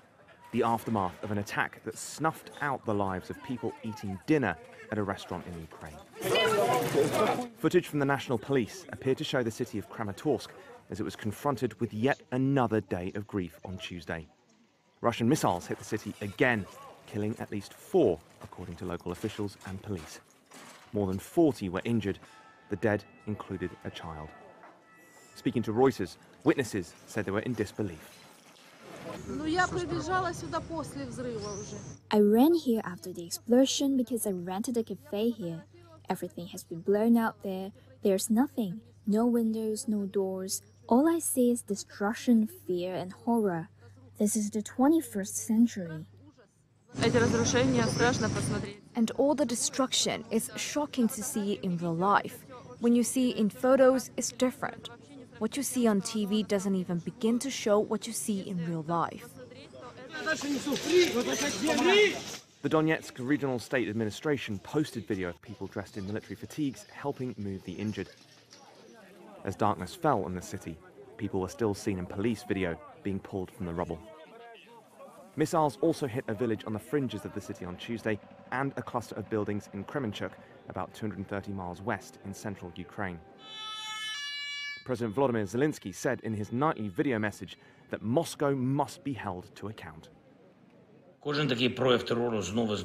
Every such act of terror proves again and again to us and the whole world that Russia deserves only one thing as a consequence of all that it has done: defeat and a tribunal, fair and lawful trials against all Russian murderers and terrorists. Kramatorsk has frequently been a target of Russian attacks. It's a major city west of the front lines in Donetsk province and a likely key objective in any Russian advance. Russia denies targeting civilian sites in what it has described as a, quote, special military operation since invading its neighbor in February 2022. Между тем хочу отметить, и хочу, чтобы тоже мы все знали об этом, содержание всей группы «Вагнер» полностью обеспечилось государством. Из Министерства обороны, из государственного бюджета мы полностью финансировали эту группу. Вот только с мая 22 года по май 23 на денежное содержание и стимулирующие выплаты государство заплатило компании «Вагнер» 86 миллиардов 262 миллиона рублей. При этом собственник компании «Конкорд» через военторг при всем том, что само содержание Вагнера было на плечах государства, за год собственник компании «Конкорд» через военторг получил, заработал от государства, поставляя продукты питания и оказывая услуги по питанию в армии, заработал 80 миллиардов рублей. We all saw the events in Russia over the last days. These are internal Russian matters, but what is clear is that President Putin's illegal war against Ukraine has deepened divisions and created new tensions in Russia. At the same time, we must not underestimate Russia. So it's even more important that we continue to provide Ukraine with our support. I think it's too early to make any final conclusions on the long-term consequences, including for NATO. But what we can say is that we are, of course, closely monitoring the developments, and we have already increased our readiness, our preparedness, and our military presence in the eastern part of the alliance. We will make further decisions to further strengthen our collective defense with more high readiness forces and with more capabilities to ensure credible deterrence and defense for the whole alliance.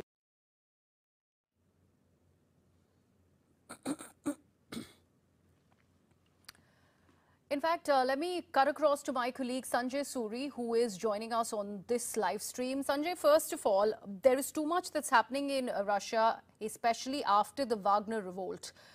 What really has come to light after that sudden address by the president of Russia? In fact, we are told that there is the line with Sanjay is not yet through. We'll try and re-establish that connection. But like we were discussing, ever since that Wagner rebellion, things are not very certain when it is about Russia. And even in the face of that, and that address that the Russian President Vladimir Putin really made to the nation, where he's speaking about how the rebellion was crushed before it could start, the Belarusian side is also trying to actually garner any sort of complicit measures when it is about thwarting the rebellion. While that is happening, Russia continues to bomb Ukrainian cities. Kramatorsk is the first example that we have after the Wagner Rebellion, and that isn't stopping. The other aspect that's come to light as far as this entire episode is concerned is China's proximity with Russia. Earlier, China had on record maintained neutrality. However, in principle, it has always supported Russia in their war against Ukraine. But now, after this Wagner Rebellion, the mutiny, they're also in two minds on whether the support that they're offering to Russia is something that they should in fact continue with. And those deliberations are happening in the high circles of China also. And while all of that is happening, and while this entire war between Russia and Ukraine continues to hit global headlines, the mutiny by the Wagner Group was something that had become a certain cog in the wheel. Let me actually bring my colleague Sanjay, who's now with us on this live stream. Sanjay, we were talking about the Wagner Rebellion. We will go about talking about the bombings in Kramatorsk in just a bit. But I'd like to understand, what is the China angle after this entire mutiny was crushed? And Belarus, of course, claims that it had everything to do with it. China having two minds about their support to Russia against the war in Ukraine. Why is that happening now? Well, that could be a very significant moment, because there would have been a great deal of discussion in Beijing on its position, and Beijing is now risking losing connections and a degree of rapport, to the extent there was any, with much of the world, certainly with the US, certainly with Canada, Western Europe, and these are, let's not forget, huge markets for Chinese goods. If China were to alienate all of these, it could have a long-term consequence on its own economy, because the economies are inextricably intertwined. And there will be some thinking, what is China giving this up for, or risking much of this for? Is it to back up? Chinese do not seem to think justified. We remember that 12-point plan that the Chinese had produced on February the 24th of this year, on the anniversary. And one of the elements there was vaguely stated, but stated nevertheless, that China believes in the territorial integrity of nations and believes in the UN Charter. So already there were signs that the Chinese do want to stick to those principles. That was overtaken to some extent by some amount of politicking and maneuvering, where China decided to back Russia, speaking of a different kind of world order. But that kind of a dubious ideology is not going to stand in the face of its own interests, and Chinese could be beginning to recognize that now. All right. Also, Sanjay, about this entire bombing of the Kramatorsk region of Ukraine, that is still under Ukrainian control, but it's very, very close to the Russian territory also. I'd like to understand, despite all of that is happening in Russia, the bombings on Ukrainian towns is not really stopping. What really is going on in Russian President Vladimir Putin's head, considering the kind of, sort of global lack and support that is happening against Russia, is also weighing heavily on him, and also in the face of this rebellion by the Wagner Group? You know, this attack on Kramatorsk could well have been directed by the Defense Ministry, by the military command, and this has been a tragedy of Ukrainian cities that are close to the border, close to the front line. We saw that earlier in Kharkiv, it was destroyed. The tragedy of Kharkiv is, where it is located, is within shelling distance of the Russians. We see that down south in Kherson, just across the river, that's where the Russian military is and their artillery pieces are, and they've been shelling Kherson day in and day out. And I remember I was there not long back, and we were under shelling all the time. You could hear it all around us. And so Kramatorsk is a very short distance from Bakhmut. It is just well within a range of shelling and short distance rockets. And these will become very much more difficult to intercept than the ICBMs, which could be intercepted by Patriots and neutralized. And there has been a remarkable success in that so far with Ukraine. But this area and other areas that are within short range of artillery fire and rockets will always be very vulnerable, and the Russians think nothing of killing people in their homes. They've been doing it for a year and a half, coming to that, all over the country. All right. Sanjay Suri, thank you so much for joining us. On that note, let me also bring in my guest who's joining us on this live stream. Ruslan Botnik, who's the director of Ukraine Institute of Politics, is with us. Mr. Botnik, thank you so much for being a part of this conversation. First of all, everything that has happened in Russia over this last 1 week, how do you see that rebellion and how do you see the response that's come in from the Russian president, Mr. Putin? Mr. Putin is trying to show that he is gathering all the power in Russia, and he is the man in Russia, even taking account this rebellion and the problems inside of Russia which this rebellion made. And Putin trying to use this situation to rebuild the Russian political elites and military enforcement agencies commanders. I think in the nearest future, a lot of heads in Russian government, in enforcement agencies will be changed. Because the situation showed a deep weakening of Russian state, and even in this immunity. Also, Putin is trying to take back support from the passionate part of Russian society, because passionate part, imperial part of Russian society was behind the Prigozhin, supported Prigozhin, and nowadays Putin trying to take this support back from Prigozhin, starting the discreditation campaign against Prigozhin, and answering the society why this crisis happened. Okay.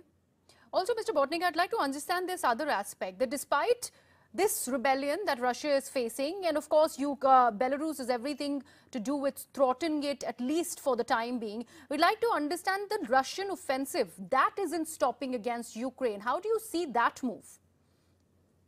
Of course, this rebellion makes some kind of disorder with supplying and managing the Russian military company in Ukraine.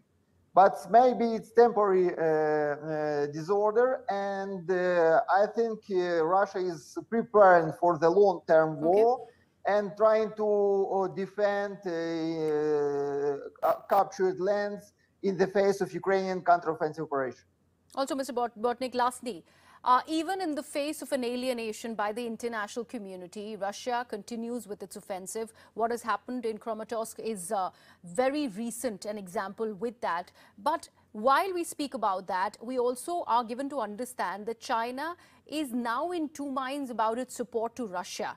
Do you think the Wagner Rebellion has everything to do that to Beijing?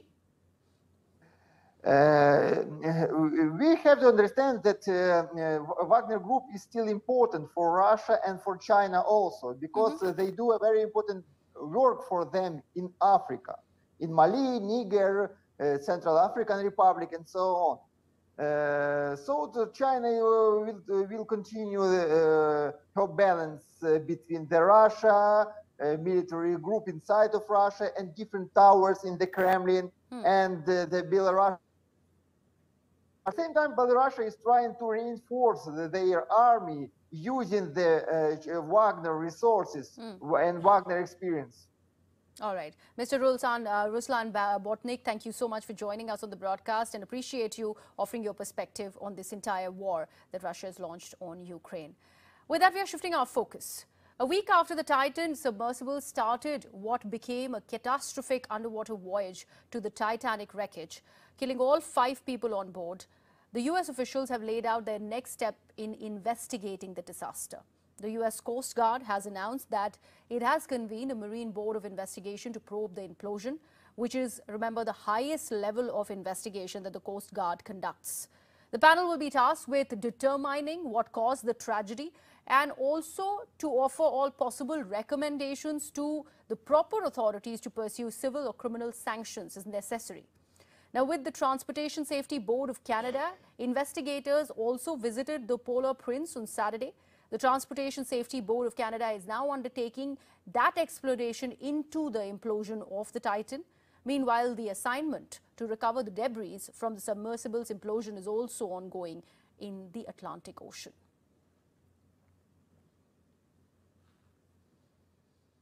A number of things are going to be done simultaneously. There could be federal and state investigations. There could be investigations by foreign countries, particularly France and any other country that has a national who was lost in this. Canada would have an issue, but I don't see a single unified global investigation. We've even in the major oil spills and cases like that, we find national interest. So I think that's part of it. Recovery of debris may be important. It may be impossible. We've seen this type of damage over the years, catastrophic hull failure from an implosion, and it's really hard to A, locate it, and B, pick up things. It's a basic factor. If you put something in an environment where the force is going to destroy it, it is going to shatter. It's like hitting an eggshell with a hammer, stepping on a can of beer and watching it explode. Something of that nature is what happened. The deeper it is, the greater the force, the smaller the parts are going to be.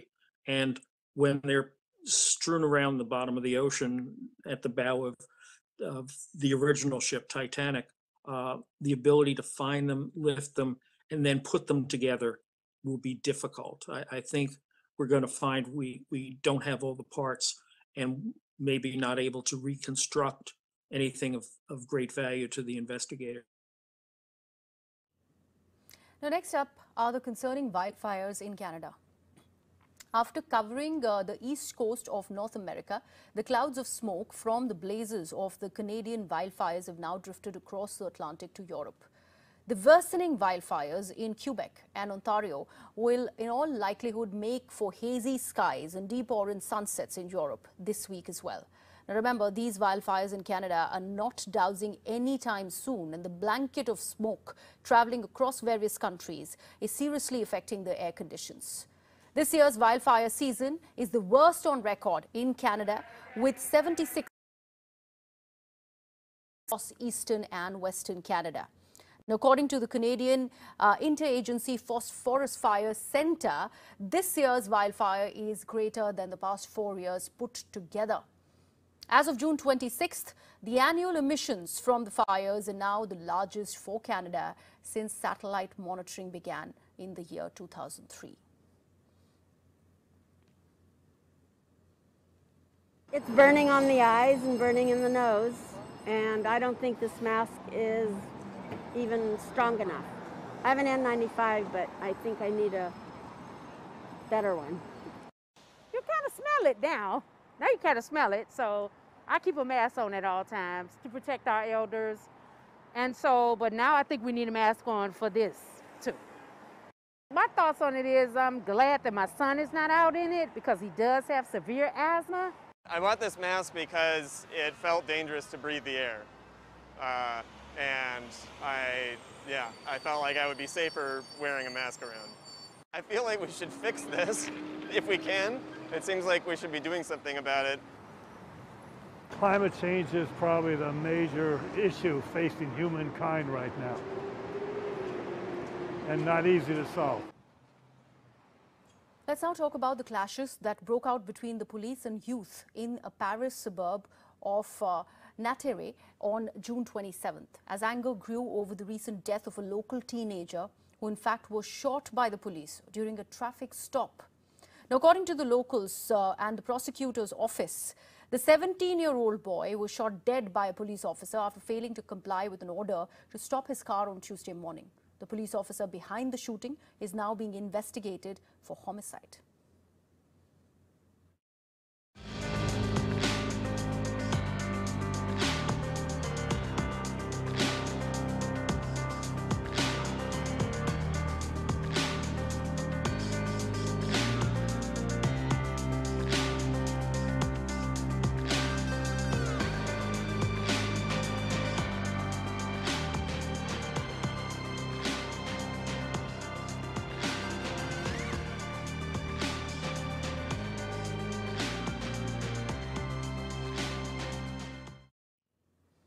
And our last story for today is the Hajj pilgrimage. More than 2 million pilgrims performing Hajj this year ascended to Mount Arafat on Tuesday, which is the climax of a record-breaking pilgrimage returning to full capacity for the first time since the global pandemic. The Minister of Hajj and Umrah, Dr. Tawfiq Al-Rabia, said that the transportation of pilgrims from Mina had been a success and all had arrived at Arafat by 10 in the morning. He's also expressed his gratitude to the kingdom's leadership for helping to provide the best possible services to the visitors and the efforts of more than 40 government entities and other private sector companies in making this Hajj pilgrimage a success. And that's a wrap from my side. Thank you so much for watching News 18 Global.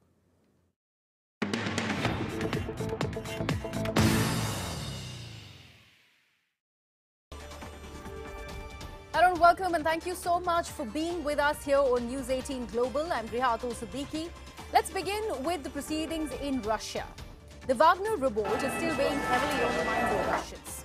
This was evident after a palpably angry Russian President Vladimir Putin made an unplanned televised address to the Russian public in an attempt to project strength and unity after facing his biggest crisis since the full-scale invasion began last year of Ukraine.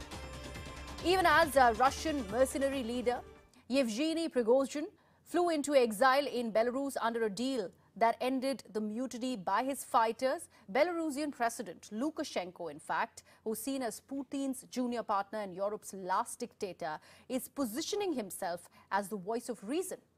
Revealing details of the deal with Prigozhin, Lukashenko also said that he talked the Wagner boss back from brink. And while those developments, in fact, continue to dominate headlines in Russia, the uprising has also highlighted and heightened anxieties in Beijing regarding Russia's war in Ukraine. Why do I say that? Now, China claims to maintain neutrality in the conflict, but has supported Russia in practice, blaming the United States of America and NATO for provoking the thwarted invasion of Ukraine.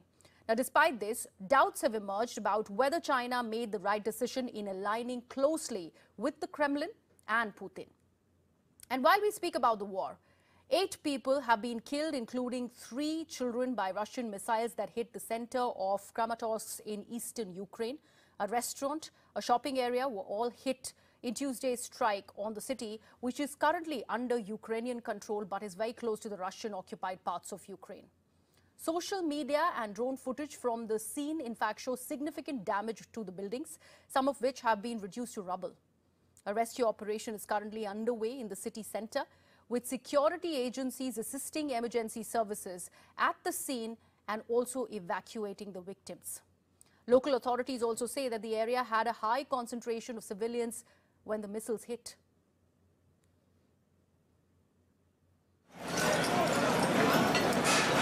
A twisted web of metal beams and ash. The aftermath of an attack that snuffed out the lives of people eating dinner at a restaurant in Ukraine.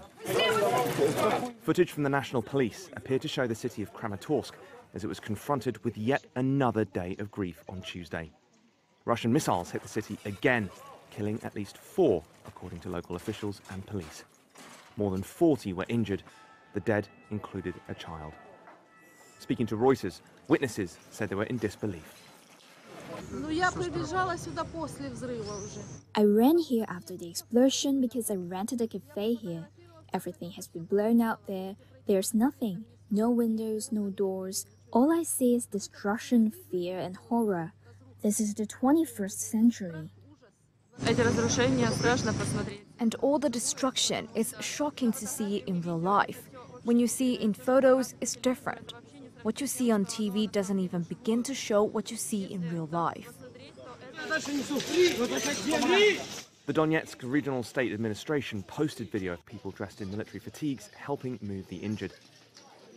As darkness fell on the city, people were still seen in police video being pulled from the rubble. Missiles also hit a village on the fringes of the city on Tuesday and a cluster of buildings in Kramatorsk, about 230 miles west in central Ukraine. President Vladimir Zelensky said in his nightly video message that Moscow must be held to account. Every such act of terror proves again and again to us and the whole world that Russia deserves only one thing as a consequence of all that it has done: defeat and a tribunal, fair and lawful trials against all Russian murderers and terrorists. Kramatorsk has frequently been a target of Russian attacks.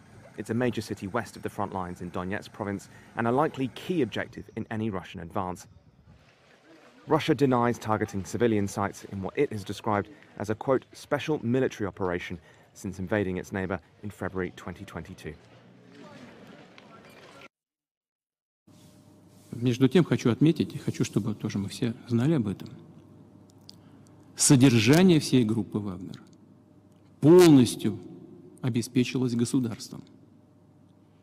Из Министерства обороны, из государственного бюджета мы полностью финансировали эту группу. Вот только с мая 22 года по май 23 на денежное содержание и стимулирующие выплаты государство заплатило компании «Вагнер» 86 миллиардов 262 миллиона рублей. При этом собственник компании «Конкорд» через военторг при всем том, что само содержание Вагнера было на плечах государства, за год собственник компании «Конкорд» через военторг получил, заработал от государства, поставляя продукты питания и оказывая услуги по питанию в армии, заработал 80 миллиардов рублей. We all saw the events in Russia over the last days. These are internal Russian matters, but what is clear is that President Putin's illegal war against Ukraine has deepened divisions and created new tensions in Russia. At the same time, we must not underestimate Russia. So it's even more important that we continue to provide Ukraine with our support. I think it's too early to make any final conclusions on the long-term consequences, including for NATO. But what we can say is that we are, of course, closely monitoring the developments, and we have already increased our readiness, our preparedness, and our military presence in the eastern part of the alliance. We will make further decisions to further strengthen our collective defense with more high readiness forces and with more capabilities to ensure credible deterrence and defense for the whole alliance.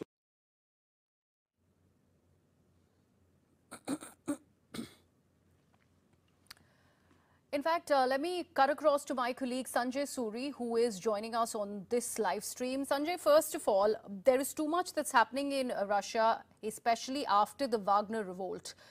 What really has come to light after that sudden address by the president of Russia? In fact, we are told that there is the line with Sanjay is not yet through. We'll try and re-establish that connection. But like we were discussing, ever since that Wagner rebellion, things are not very certain when it is about Russia.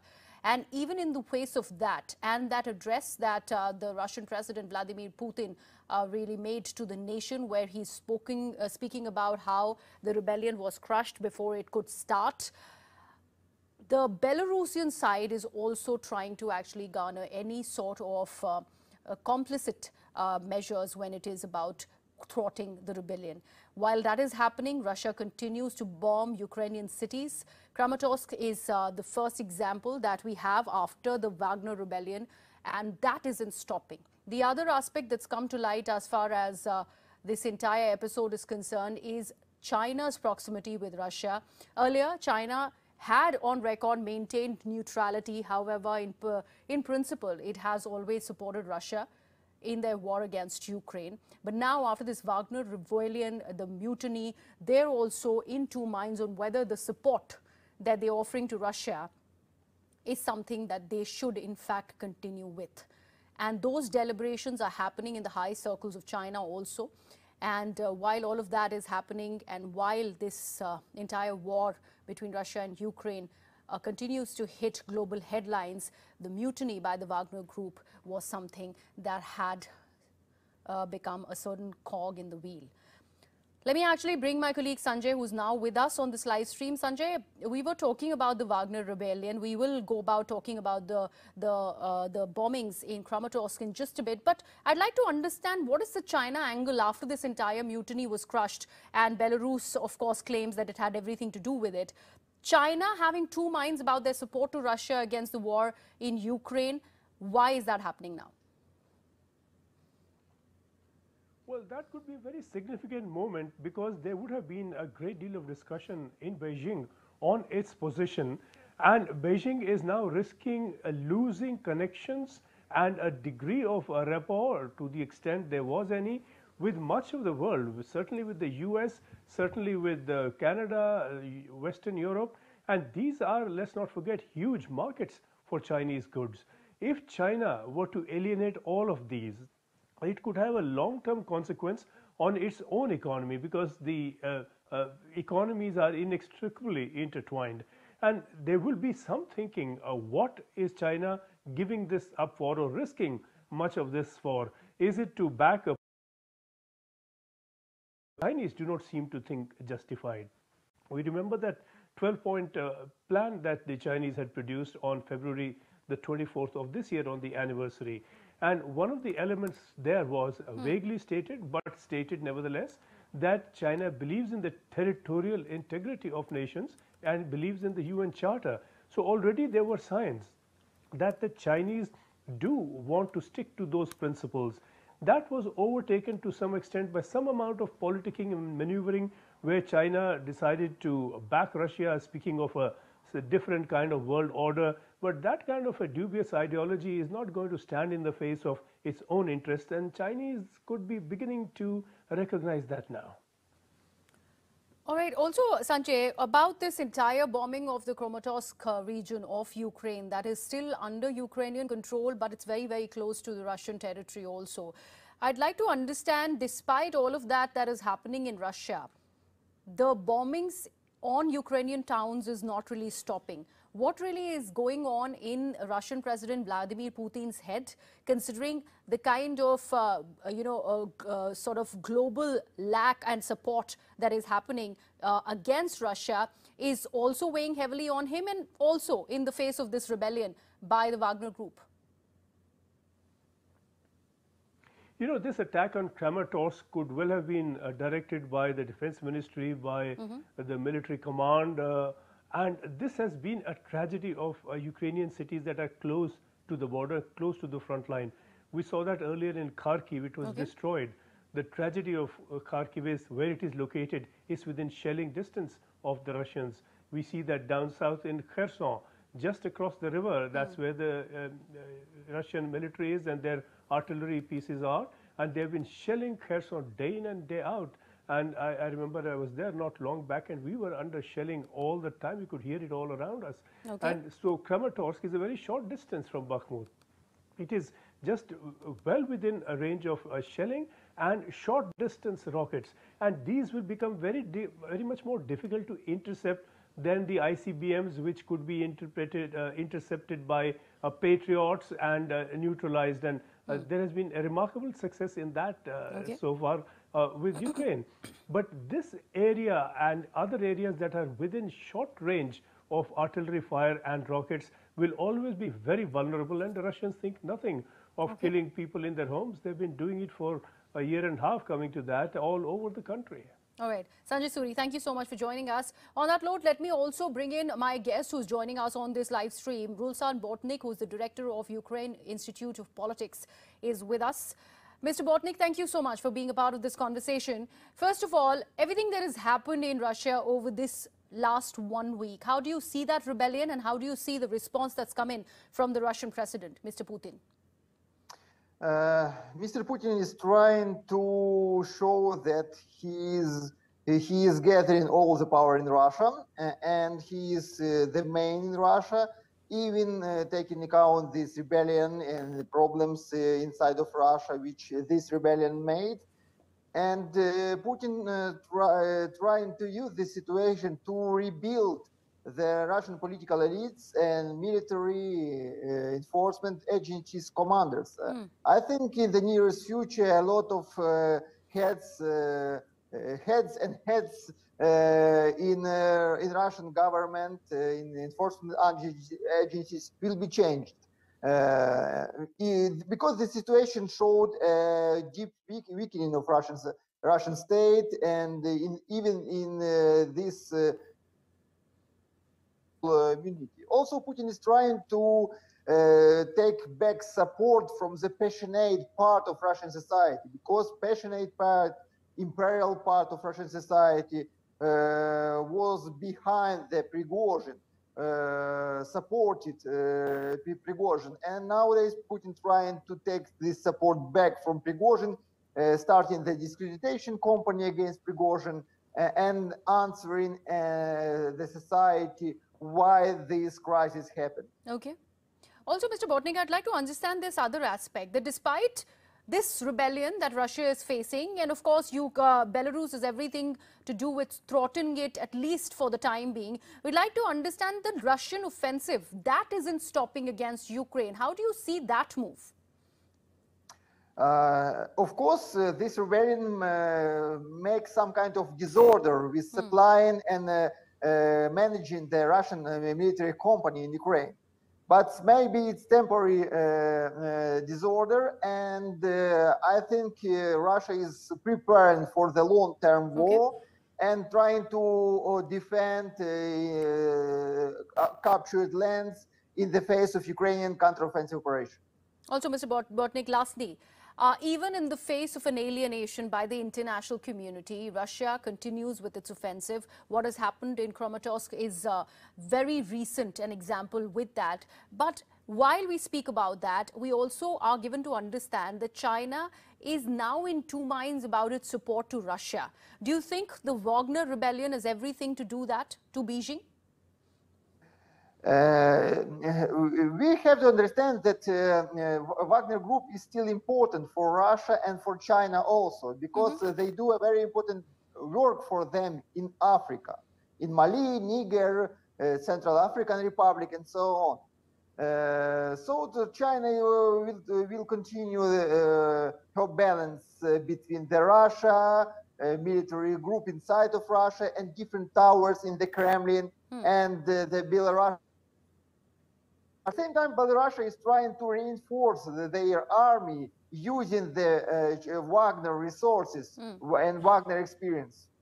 All right. Mr. Ruslan Botnik, thank you so much for joining us on the broadcast, and appreciate you offering your perspective on this entire war that Russia has launched on Ukraine. With that, we are shifting our focus. A week after the Titan submersible started what became a catastrophic underwater voyage to the Titanic wreckage, killing all 5 people on board, the U.S. officials have laid out their next step in investigating the disaster. The U.S. Coast Guard has announced that it has convened a Marine Board of Investigation to probe the implosion, which is, remember, the highest level of investigation that the Coast Guard conducts. The panel will be tasked with determining what caused the tragedy and also to offer all possible recommendations to the proper authorities to pursue civil or criminal sanctions as necessary.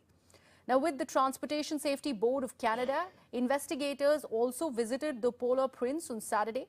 The Transportation Safety Board of Canada is now undertaking that exploration into the implosion of the Titan.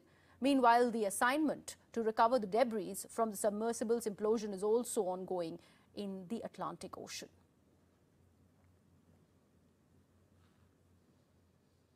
A number of things are going to be done simultaneously. There could be federal and state investigations. There could be investigations by foreign countries, particularly France, and any other country that has a national who was lost in this. Canada would have an issue, but I don't see a single unified global investigation. We've even in the major oil spills and cases like that, we find national interest. So I think that's part of it. Recovery of debris may be important. It may be impossible. We've seen this type of damage over the years, catastrophic hull failure from an implosion, and it's really hard to A, locate it, and B, pick up things.